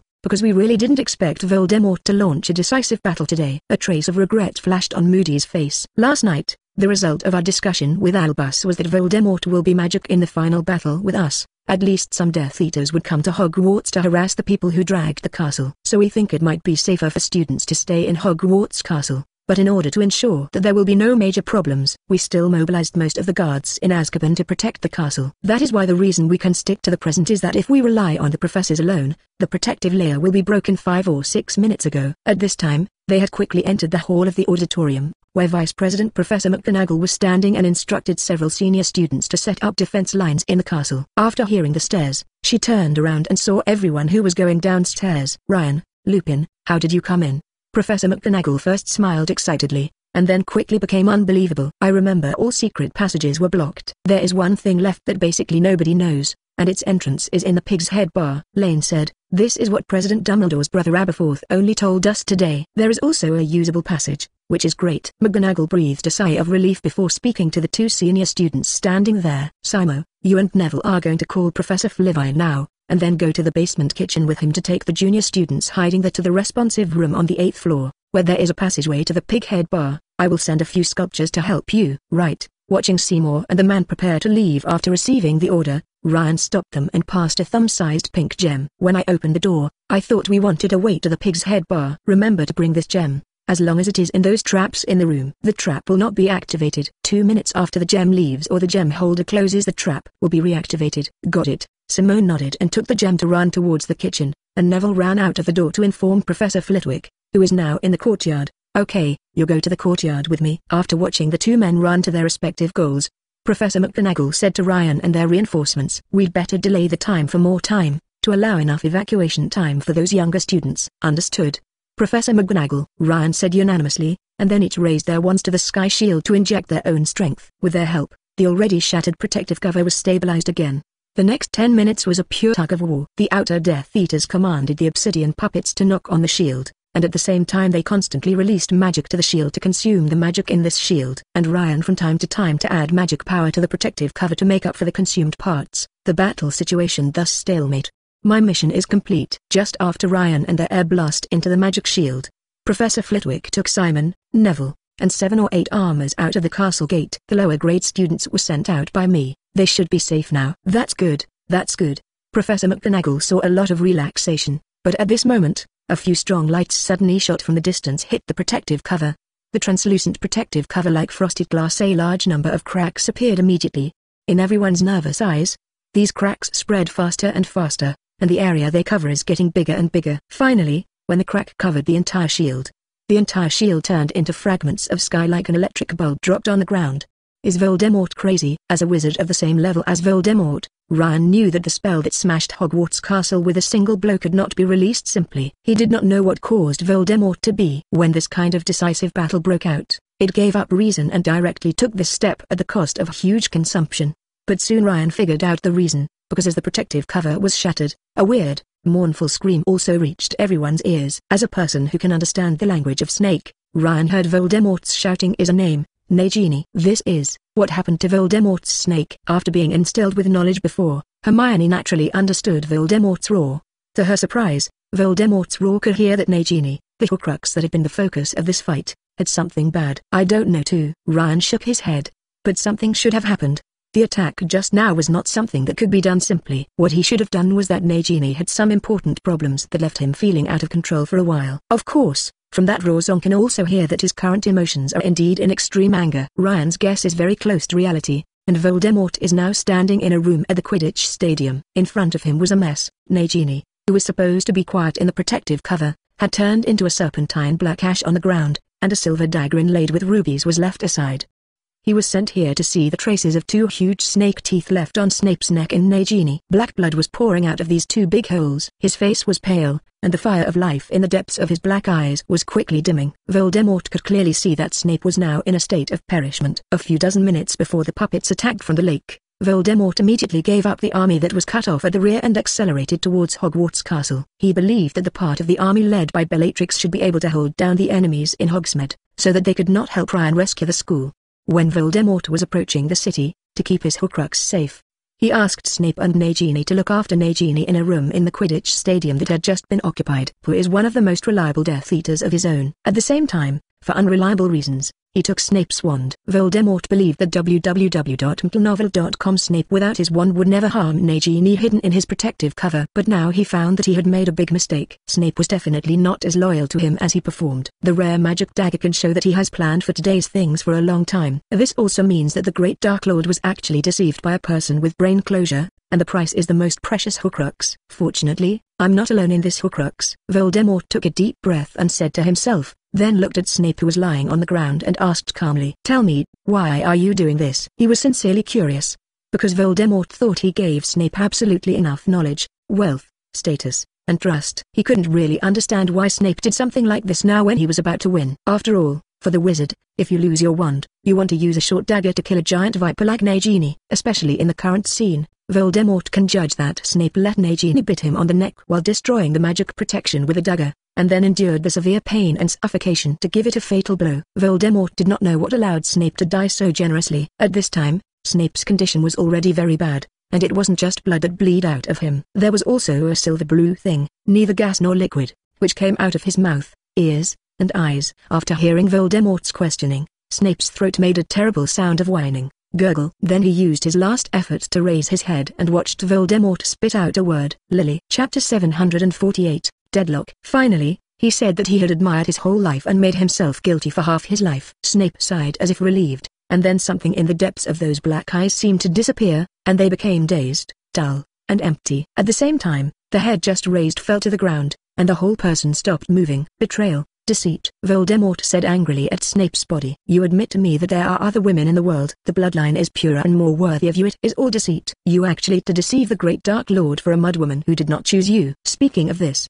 Voldemort, whose eyes were blazing, fired an enchantment and hit Snape's body, turning him into ashes and blood on the ground mixed with those silver blue substances. Then he slammed his robe and raised his wand, shattered the roof and flew up. After drifting into the air through the hole on the roof, Voldemort waved the wand in his hand and sang a spell forever. As the sound of the last spell dropped, a white beam of light flew out of his wand and shattered the protective cover of Hogwarts Castle. At the same time he raised his head in anger and shouted in snake language, Nagini, long live the Dark Lord. Death Eaters who don't understand the language of the snake cheered when they saw Hogwarts' magic shield shattered by the Dark Lord, and the morale of the former was reduced due to various irregularities. A lot. Hearing the long cry of the Dark Lord, Hogwarts guards immediately became nervous, especially after the disappearance of the most important protective cover. This call means that the decisive battle is about to begin. Push, a leading Death Eater carefully confirmed that Hogwarts' magic shield had completely disappeared, standing in front of everyone and shouted, and then the black crowds rushed up. Now, Professor McGonagall turned around and raised her wand to raise the morale, but when she habitually raised her head, her eyes opened at once, and her face was shocked. Look. Others watched Professor McGonagall's face suddenly change and turned her eyes subconsciously to look at the top of the castle. As a result, they saw a scene that shocked them extremely. A castle flying in the sky is now floating low above Hogwarts Castle. I'm glad to introduce you the secret weapon I prepared for this war, the floating fortress. Ryan took a slight upward corner of his mouth, and then used magic to expand the sound so that everyone present could hear it regardless of the enemy. And I also prepared a large army to block the obsidian puppets that almost covered the entire open space. As Ryan spoke to everyone, 10 voids were exposed on the hemispherical bottom of the floating fortress, and then black dots were ejected from inside. As the black dots got closer and closer to the ground, everyone saw that the black dots were actually 4-footed robots 2 people tall. Under the influence of magic, when these robots landed close to the ground, the rate of decline slowed down suddenly, and then landed safely on the ground. They soon built a steel line between the Death Eaters and Hogwarts Castle. At this time, the Death Eaters who responded from the shock launched a charge, but the resistance in the castle also used a curse to fight back. All kinds of magic spells filled every inch of the space outside the castle in an instant. A few seconds after the two sides exchanged fire, the obsidian monster puppets running on the front of Voldemort's side hit the line of defense built by Ryan's steam robot. These huge guys made a violent noise in the collision, and from time to time mushroom clouds formed by explosions rose up on the battlefield.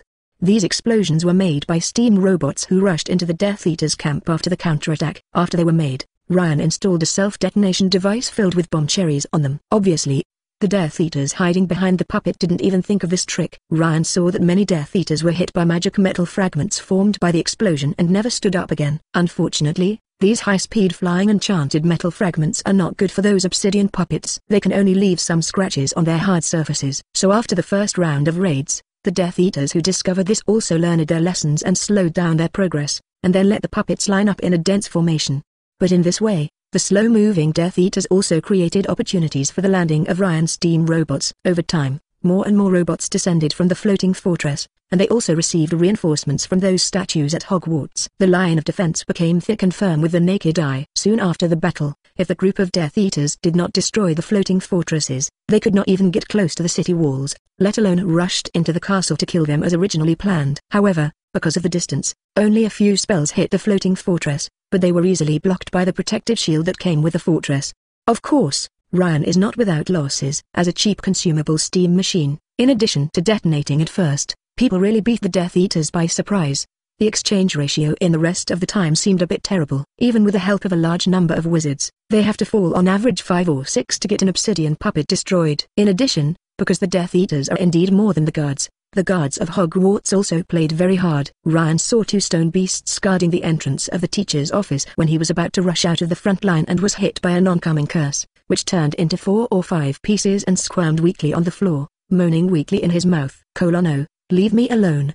Just let me lie here and die by myself." "It's so lucky," Lupin said with a gleeful expression. He fired a spell a few seconds ago to stun a Death Eater, then hid behind a wall stack and watched a few dangerous spells fly across the wall. I have to say that he hid in time, because the position it occupied was hit by at least 3 or 4 dangerous spells at this moment. "What do you say?" "Lucky." Ryan waved his wand to block a spell flying towards him. www.mtlnovel.com then disintegrated an extremely active obsidian baboon on the battlefield with a pink light. Suddenly escaped the Death Eater's fire. Then he leaned against a solid stone wall and yelled to Lupin a few meters away. "I think it's the biggest misfortune we have been attacked today. I mean, fortunately, Dora couldn't come after she had just given birth. Otherwise she would definitely have to worry about her at this time." Lupin's voice didn't fall, and he saw a werewolf directly charged by a life spell hit the chest, and then fell into the castle from the wall. Fortunately, he had a protective suit to block this for him, but he couldn't take part in the battle next. Ryan looked out and looked under the city wall, and saw that Janka quickly ran to the falling werewolf to check with the wand. He walked towards the castle, and at the same time made an okay gesture to Lane. "That's good." Lupin Cheng breathed a sigh of relief, and then continued to participate in the battle. And Ryan, as the focus of the Death Eaters, set off to fight in the opposite direction, while firing a spell to destroy the powerful obsidian puppets. Ryan did this to elicit Voldemort, just as he knew that the destruction of Voldemort was the core of the war, and Voldemort knew that he could only rush into Hogwarts Castle to kill Harry only if Ryan was eliminated. It's just that Ryan has been hiding in the castle with other people. Although Voldemort is arrogant, he is not arrogant enough to think that he can rush into the castle alone and be able to defeat Ryan under a siege of a large group of people. So for Voldemort, he must now break the deadlock and kill Ryan in the shortest time, otherwise he will fail completely when Dumbledore returns. Chapter 749, The First Evil. 5 or 6 minutes after the protective cover was destroyed, there was a feeling of life for Ryan. He hoped that those who fought alongside him would live smoothly until the end of the war. So at this point, like Voldemort, he hopes that the two will start a one-on-one battle as soon as possible. Of course, Ryan's confidence came from the magic tower on the floating fortress. He believes that even the dark wizards who are familiar with Voldemort's knowledge can never imagine that the magic towers of other worlds can increase one's ability to cast spells to an extremely scary level in a short time. But in order to prevent this very important point from being discovered by Voldemort, it will not fail. Ryan now not only can't go out to find Voldemort, but has to hide his backhand in the manner of delaying time. Thankfully, time is not on Voldemort's side in the current battle, because even Voldemort himself could not guess how long the back of the London Ministry of Magic he had arranged could hold Dumbledore long. But one thing is certain, that as time goes by, the probability of Dumbledore suddenly appearing to join the battle at Hogwarts Castle is also increasing. Voldemort would certainly not allow himself to plan a desperate blow at this time, so Ryan felt that he only needed a little patience, and Voldemort would force him to take the initiative. After all, if he fails to achieve his goal in this operation, then all the resources he has accumulated in the past few decades after today's war will be exhausted. Then they can hunt down the orphaned Voldemort like a water dog. This is absolutely unacceptable to Voldemort, who thinks highly of himself, and he would rather take a gamble at this time than he would look down. Everything was as Ryan analyzed. After another 3 minutes of stalemate, a black mist flew from behind the puppets and Death Eaters, and then a white light that was exactly the same as the one that had just destroyed Hogwarts Castle hit the floating fortress. Fortunately, the modular energy magic shield on the floating fortress suddenly appeared in front of the white light and successfully blocked the blow. Catch you! Staring at the black mist flying in the air at high speed, Ryan summoned his pair of pink wings and flicked it up, and then turned into a stream of light directly into the sky. Road shadow. After he left the ground, the wand he held in his right hand quickly slid through the air, drawing one by one runes that looked extremely complicated and delicate. Just as he flew to a distance of 40 meters from Voldemort, the black mist suddenly stopped in the air, revealing a black human figure. Then the black figure raised his wand and pointed at Ryan, and a large amount of green light shot at him like a cannonball. Sure enough, Voldemort's attack on the air fortress was just a deception. The purpose was to lead Ryan. Of course, Ryan, who has a lot of hearts in mind, was not deceived. When he saw the life-spelling spell that hit like a raindrop, he immediately dispersed the simple rune phantoms in his hand, and then suddenly slammed his wings down to avoid most of the spell. When he quickly fell more than 10 meters, he opened his wings again, and then quickly moved to the left to avoid the several life spells that Voldemort chased. It must be admitted that Voldemort is indeed strong enough. At least Ryan had never seen anyone else like Voldemort able to cast a life-spelling spell like a normal spell without stopping the shooting. You finally came out. Voldemort floated in the air overlooking Ryan, the mouth without lips on the bare head twisted, and then his unique cold voice resounded through the battlefield. I'll say it again, hand over Harry Potter, and I will immediately leave here with people. The great Lord Voldemort knows how to appreciate courage, and everyone can see that if I join the battle, the broken iron is. My robots don't need to block you, because this task is mine. Ryan interrupted Voldemort's words, then climbed up sharply and threw out a group of white fireballs with blue electric lights. Voldemort had to condense several silver-blue flame shields from the surrounding air to block these fireballs flying at all angles. His face was amazed at first, and then he showed an unprecedented expression of anger. Since he used a magic facelift and changed his name, no one has dared to interrupt Ryan face to face like this for so many years. Muds like you must die tragically. After blocking the fireball of Ryan before, Voldemort waved his wand and pulled out a black python into the surrounding air. Then the giant python rushed at Ryan, spitting blue fireballs at it in his mouth. This cloud-like python seems to have life, and several spells released by Ryan did explode a part of the body of Cloud and Mist, but soon the python summoned the character from the thin air to supplement itself. In this case, he had to fight and retreat under the double chase of Python and Voldemort. Dirty mud, turn around and fight me. Don't run around like a chased mouse. Voldemort laughed and released the curse while humiliating Ryan in words. Turn your head and fight me head on. As you wish. To Voldemort's surprise, Lane suddenly stopped at this time and landed on the astronomical tower of Hogwarts Castle. Then he raised his wand and looked at Voldemort. Only then did Voldemort find himself flying too far while chasing Ryan, so that he has now rushed into the sky between the floating fortress and Hogwarts Castle. But after glancing at the resistors struggling against the Death Eaters below, he made a sneer. You did let me out of my subordinates, but now it seems that your companions did not rush here in time. Then he also landed on the astronomical tower, and then made the black cloud snake oil around by his side. Go die now. This is what I want to tell you, Ryan said with a sharp wand, and an invisible wave of magic power came from the floating fortress above his head, covering the entire astronomical tower. This is... What? Voldemort's eyes widened in disbelief, and he noticed that the black mist giant snake he had summoned before disappeared at once, as if he had never appeared. In the process, he didn't feel anything abnormal. This is my magic, Ryan said as he drew the enemy fencing from the space pocket, then stared at Voldemort's eyes. The mud type is the mud type, and it will only take this low-level mole weapon. Seeing Ryan taking out his two-handed sword, Voldemort made a sneer, then raised the devil and waved. But nothing happened after the wand was dropped. He frowned and waved the wand again quickly, but everything is still the same as before. www.mplnovel.com. This is the field of forbidden magic. After discovering that the curse could not be fired at all, Voldemort's eyes immediately revealed a deep fear, and he now knew what the killer's weapon Ryan had prepared. A long time ago, he thought that he was an absolute killer, a high god, and would send death to all rebels and become the master of death. However, when the blade of the killing turned to himself, and death approached step by step, Voldemort found that he was as terrified as mortals. Seeing Ryan approaching with his sword, Voldemort waved his wand wildly and stepped back step by step until he leaned on the protective wall of the astronomical tower. At this time, the coolness behind the stone wall finally calmed his confused brain. I still have so many Horcruxes, and I will definitely not die here. Thinking of Voldemort calming down here, but before he had time to make any cruel words, Ryan raised his long sword and struck hard. Poof! There was a slight sound. A white light gently brushed Voldemort's neck like a spring breeze, bringing a red and black wave. Voldemort's expression froze, and the last expression he left in the world was a complex expression that seemed to be thinking and seemed to be confused. Afterwards, the red and black bloodlines on his neck grew longer and longer, and finally his head fell off his neck and rolled to the ground. Voldemort simply died, just like a most ordinary person. His headless body slowly leaned against the wall and fell to the ground, and the head, which was smoother than others, stopped rolling and stopped at Ryan's feet.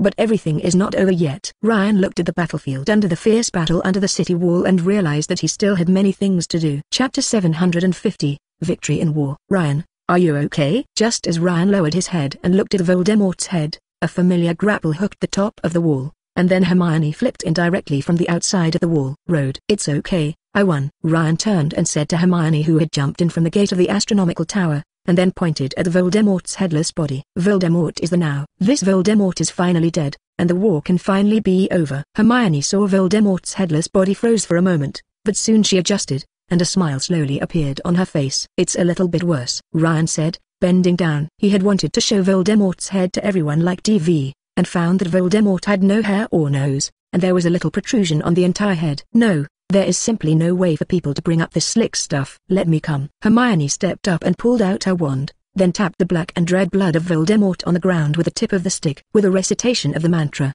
the blood pool stretched out a large number of red and black tentacles as if it were alive. Soon, these tentacles found 2 fractures on Voldemort's body and connected the head to the body. I didn't expect that you actually chose Voldemort's deadliest wizard, Hermione teased as he watched Voldemort's head stitched to the body. If he is still alive, he will definitely put you at the top of his list of kills. Actually, I wanted to kill him with a gun. Ryan shrugged his shoulders. But in any case, he is a dark devil who has wrecked the entire British magic world and even the European magic world for decades. So I think he the dead should have some sense of ritual. You're right. It's like drinking the best black tea when you have to choose the best tea set. Hermione nodded, then glanced at the ground and said, the body is assembled. Ryan lowered his head, and saw that Voldemort's head had been taken back in another place, but the red and black traces on his neck showed what had happened. This magic is very useful. Ryan praised Hermione, and then lifted the forbidden field on the floating fortress and spread his wings and flew. Beneath him is Voldemort's corpse suspended by hooking one leg with magic. Seeing this scene, the Death Eaters who were still struggling toward the direction of the castle collapsed at once. In fact, at least half of them have been killed in battle, but Voldemort pressure makes them dare to go forward. After Voldemort's body appeared, they tried to escape, but were quickly surrounded and disarmed by the anti-water obsidian puppets and steam robots. It has to be said that Voldemort is indeed someone who never trusts others, so all these obsidians are controlled by Voldemort through a brass horse lantern burning the fire of the soul. This also gave Ryan a convenience. He found this thumb-thick lantern from Voldemort's body and easily understood its usage, and then manipulated these obsidian puppets to fight back against the Death Eaters. In this way, the Death Eaters who besieged Hogwarts all collapsed, especially after they found that the Death Eater logo on their arms completely disappeared. They knew that Voldemort would never come back. The Death Eaters who besieged Hogsmeade led a fatal assault under the leadership of Bellatrix, but were quickly suppressed by Ryan's alchemy puppets and obsidian puppets. After the suppression, at least 6 the finished Death Eater died in this fatal assault. The only damage they caused was that after Bella was caught by an obsidian puppet, she exploded the silver legs that Voldemort gave her and the obsidian puppet died together. With victory? Professor McGonagall said in disbelief as the disarmed Death Eaters were bundled together under the surveillance of robots and puppets. Yes, Professor McGonagall, and everyone else. Ryan heard the words, then amplified his voice and shouted, we really won. Voldemort will never come back. A horrifying silence swept through Hogwarts Castle, and people were stunned because they couldn't believe it. Immediately afterwards, there was a tumult of noise in the Hogwarts Castle, shouting, cheering, and roaring. The midday sun illuminates everything and removes the darkness in the corner of the castle. Soon everyone rushed out of the castle and shouted indifferently, releasing their inner happiness and excitement. Because everyone knew that Voldemort was dead, this nightmare that had lasted for decades was finally over. At this time, a group of people suddenly appeared on an open space by the lake, led by Dumbledore with a silver-white beard. Just after standing firm, they hurried towards Hogwarts Castle. But after climbing up the shallow by the lake, they slowed down, and then looked shockedly at the empty space in front of the school gate where a bunch of Death Eater captives surrounded by various puppets guarded, cheering people and borrowing Lion with pink wings flying into the sky and the body of Voldemort hanging under him. Soon, these wizards who completed the task of capturing the Ministry of Magic in London also joined the celebration. The house elf ran out of the underground kitchen where he had just hidden. According to the instructions of Principal Dumbledore, today everyone will hold a celebration on the lawn in front of the door. After seeing the house elves moving out of the stove, everyone was huddled together. Teachers and students, ghosts, and guards, after a fierce morning battle, were indeed hungry at this time. Ryan saw Professor Leghorn, who had gotten rid of his heart disease, laughing, and Professor McGonagall beside him also rarely raised a toast filled with honey wine with Trelawney. Ryan fell down to meet Hermione at this time, and then throw Voldemort's body into the hut beside the auditorium. Fortunately, because of the effect of the suit of the anti-death curse, No one has lost their guards unfortunately. There are only a few seriously injured people who may need to rest for a few days to half a month. As he laid out Voldemort's body and walked outside, he saw Dumbledore and Harry walking upstairs with a flask full of memory in his hand. This is... Ryan looked at the bottle in Professor Dumbledore's hand. www.mcnovel.com suddenly had an unknown hunch. Snape he sacrificed, Professor Dumbledore said in a low voice. Ryan's eyes widened when he heard the news. He did not expect that after changing so many things, Snape still the original book also fell on the eve of victory. Sorry, Ryan didn't know what to say at this time, but Dumbledore waved his hand. You didn't need to apologize the least. Today's practices at Hogwarts and Hogmode are flawless. You killed the evil Lord Voldemort and protected so many people who survived the war. This is already very good thing. Dumbledore paused here, and then went on to say, and Snape's sacrifice may have been his own choice. After he finished shaking the crystal bottle in his hand, when I found him, his body had been destroyed by Voldemort. But he left these memories. I think we can see some key things from this. Would you like to come together? Of course I do, Professor Dumbledore, Ryan said as she and Hermione followed the headmaster and climbed the stairs down the stairs before entering the headmaster's office. The stone meditation basin was placed in the cupboard as usual, and Dumbledore moved a large stone basin with the Niven symbols on the table, and poured Snape's memory into it. Will we look at the professor's privacy? Hermione asked, looking at the rotating object in the basin. Don't worry.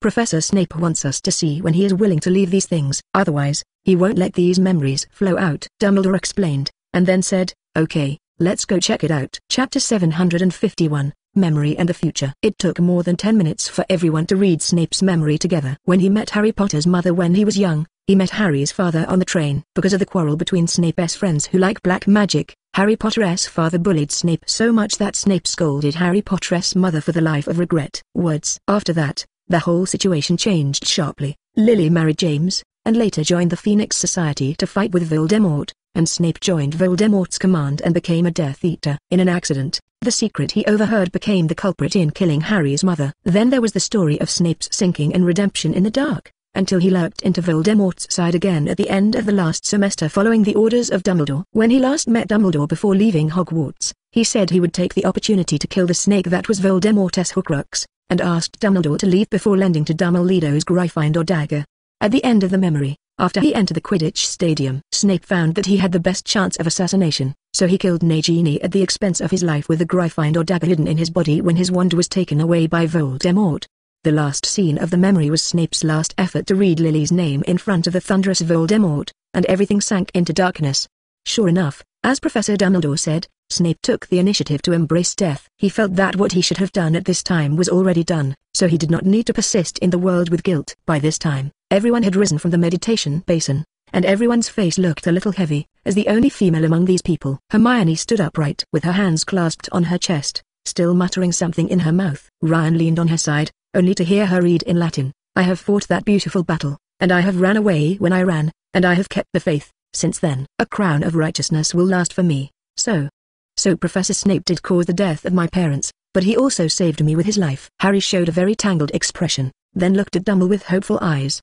Professor Leto. Harry, blue eyes stared at the green eyes through half-moon-shaped lenses. For a variety of reasons, Snape did make many irreparable mistakes when he was young, but you also saw it. He, after discovering his mistakes, used all the time left in your life to make up for the mistakes you made. So, I hope you don't focus all your hatred on him. I didn't hate him that much. At least he didn't really hurt me personally. And I also understood that it was Voldemort and the long-standing bloodline discrimination that permeated the wizarding world. Harry was slow but said firmly, I think over the years, he has made so many contributions and even gave my life. I must let everyone know that there is such a person who resists Voldemort in the dark. As for the indirect killing of my parents, Harry paused here, then squeezed his lips hard. I think Professor Snape should meet my parents now. Let them resolve their grievances. After Harry finished speaking, the office became quiet. Dumbledore slapped Harry's shoulder approvingly and said nothing, but Ryan could see Dumbledore's eyes filled with relief. He should be very happy that Harry hadn't fallen into some kind of revenge.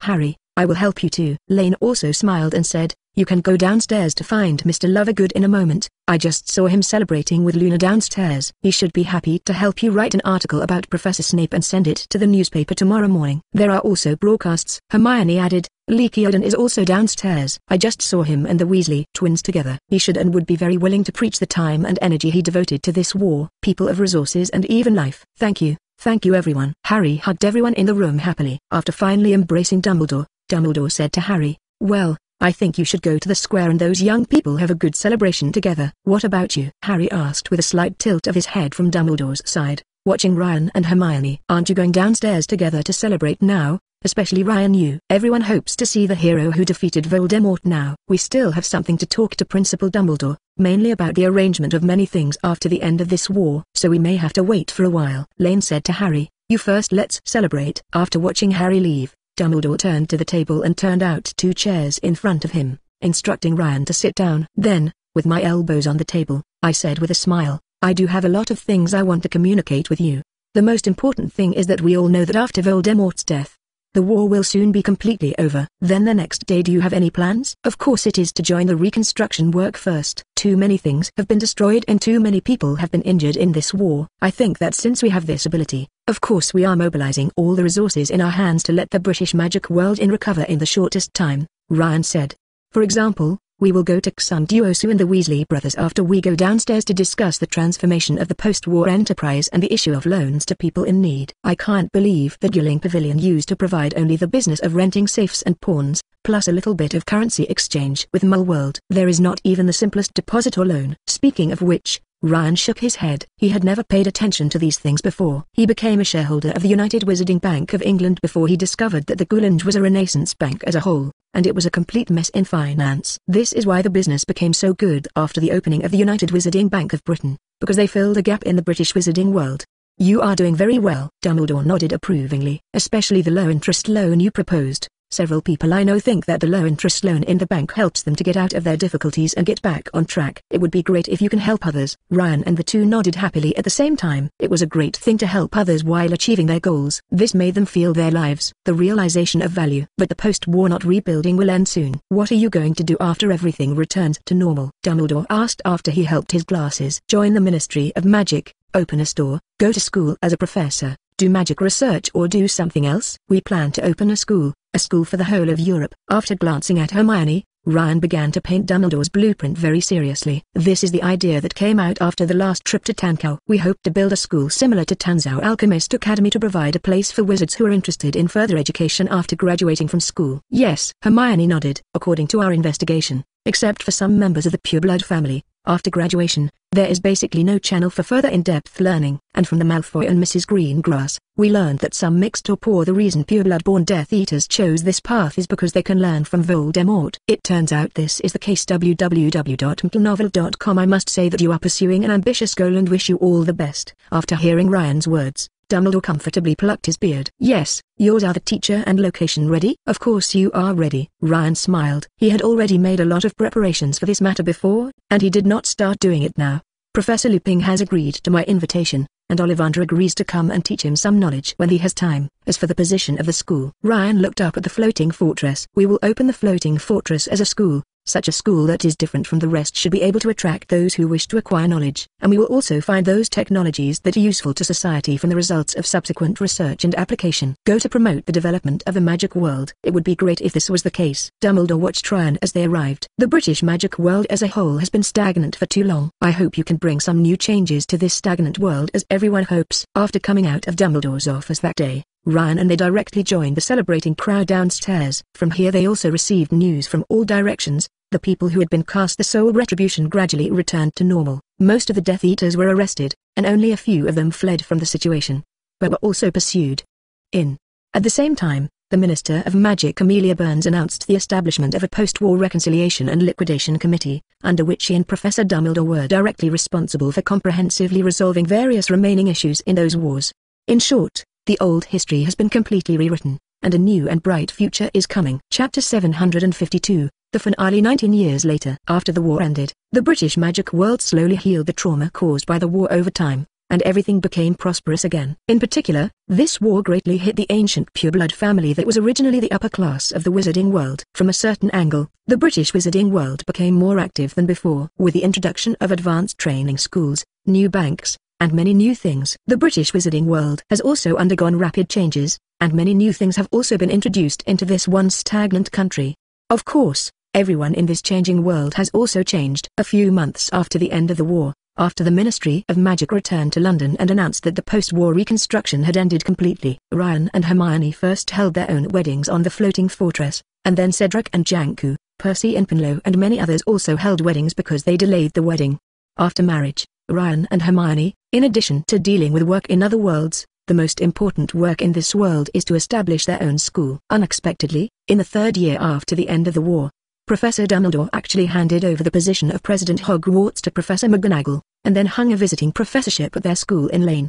The war is over and my age is older. Some things should also be handed over to the next generation. This is what Dumbledore told him when he came to visit Tryon suddenly that day. So I retired, but I don't think I am too old to walk, so I came to you and hope to be a visiting professor at the new school. Ryan felt that this was Dumbledore's worry about becoming the next Dark Lord. After all, he did start a bit too fierce in the war. However, he still accepted Dumbledore's request on the spot, because he did not want to rule the world like Voldemort, and the addition of Professor Dumbledore was very conducive to the development of his school.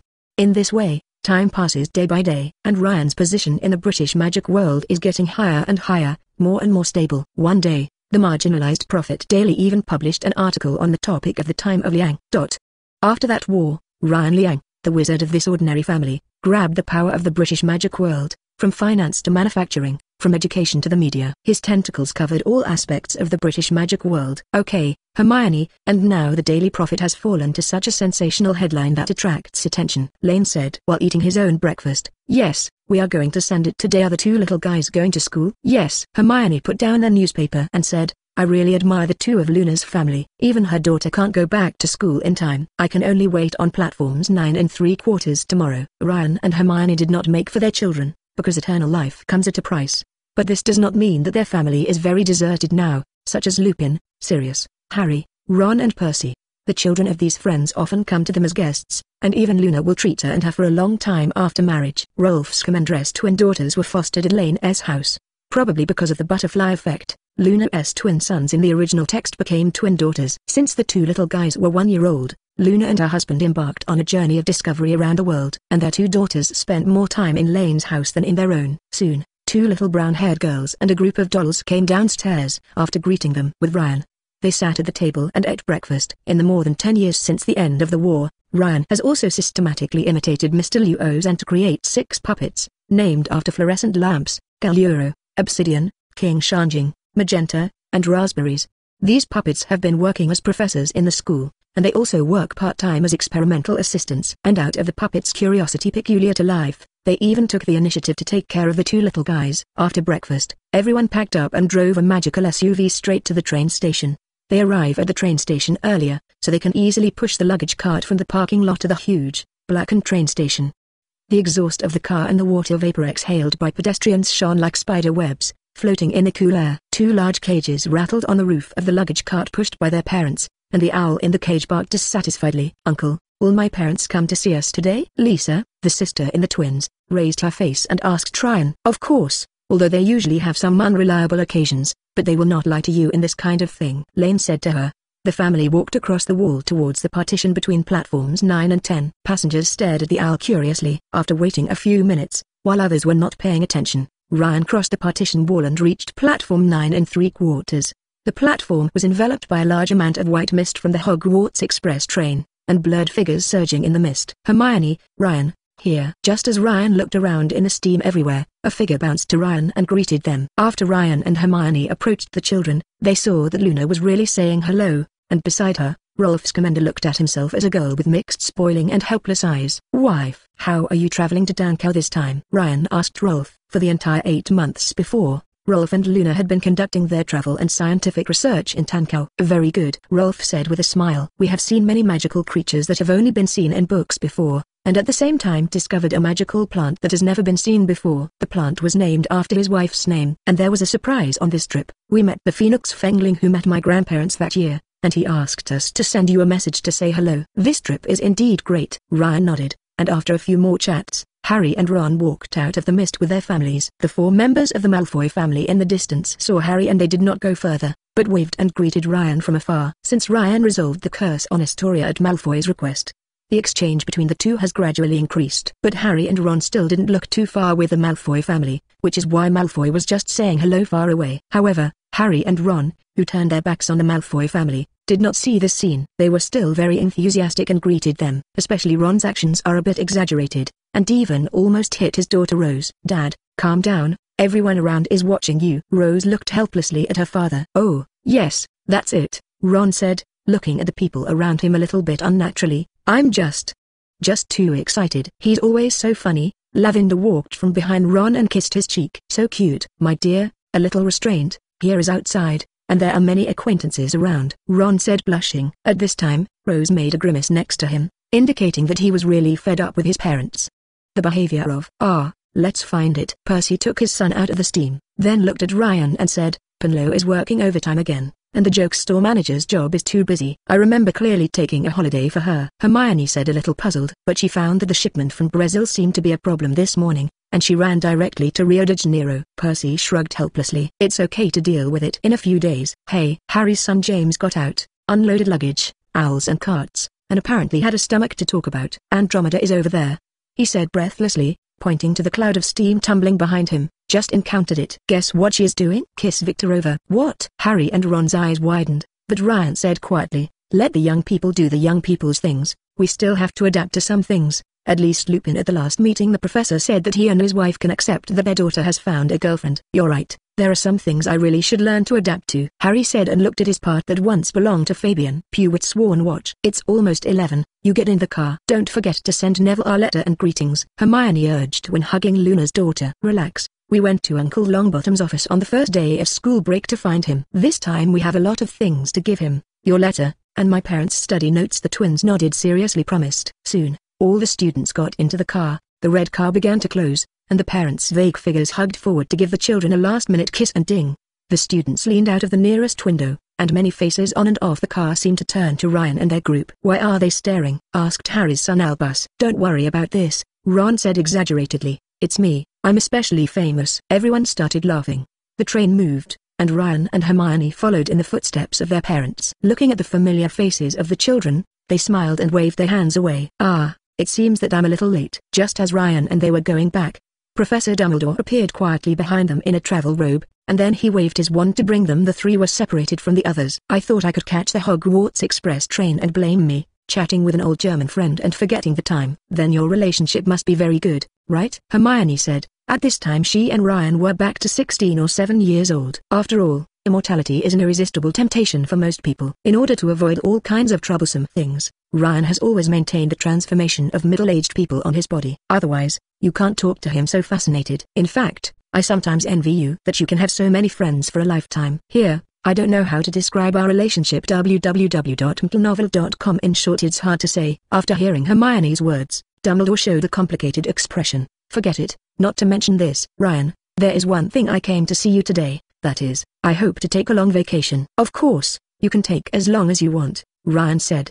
But can I take the liberty to ask what you are going to do? There's nothing to keep secret. Dumbledore chuckled. Now everything is on track. Your school is doing very well, and the British magic world is very stable. I want to take advantage of the time Ephemer's Dogie completed the boys' final commitment together and started a journey around the world. Your trip will be great, Ryan said seriously. After all, you have finally fulfilled this promise 100 years ago. Yeah, it's been so long. Dumbledore murmured, his eyes and apparently entered the recall mode again. After about a few minutes, Dumbledore came back to God and said, I'm so sorry, this man started to like to remember when he was old. But this is also thanks to you. If you haven't made the wizarding world so smooth, I won't travel with confidence. That's because of everyone's efforts, not just me, Lane said modestly. Anyway, the world has been bustling in peace for 19 years. I think this is a very worthy celebration. Yeah, Ryan said softly as she approached Hermione and took her hand, then looked at the traces of milky white steam as the train went away, and the golden sunlight that enveloped the surrounding autumn. Now such a quiet and stable world is really great.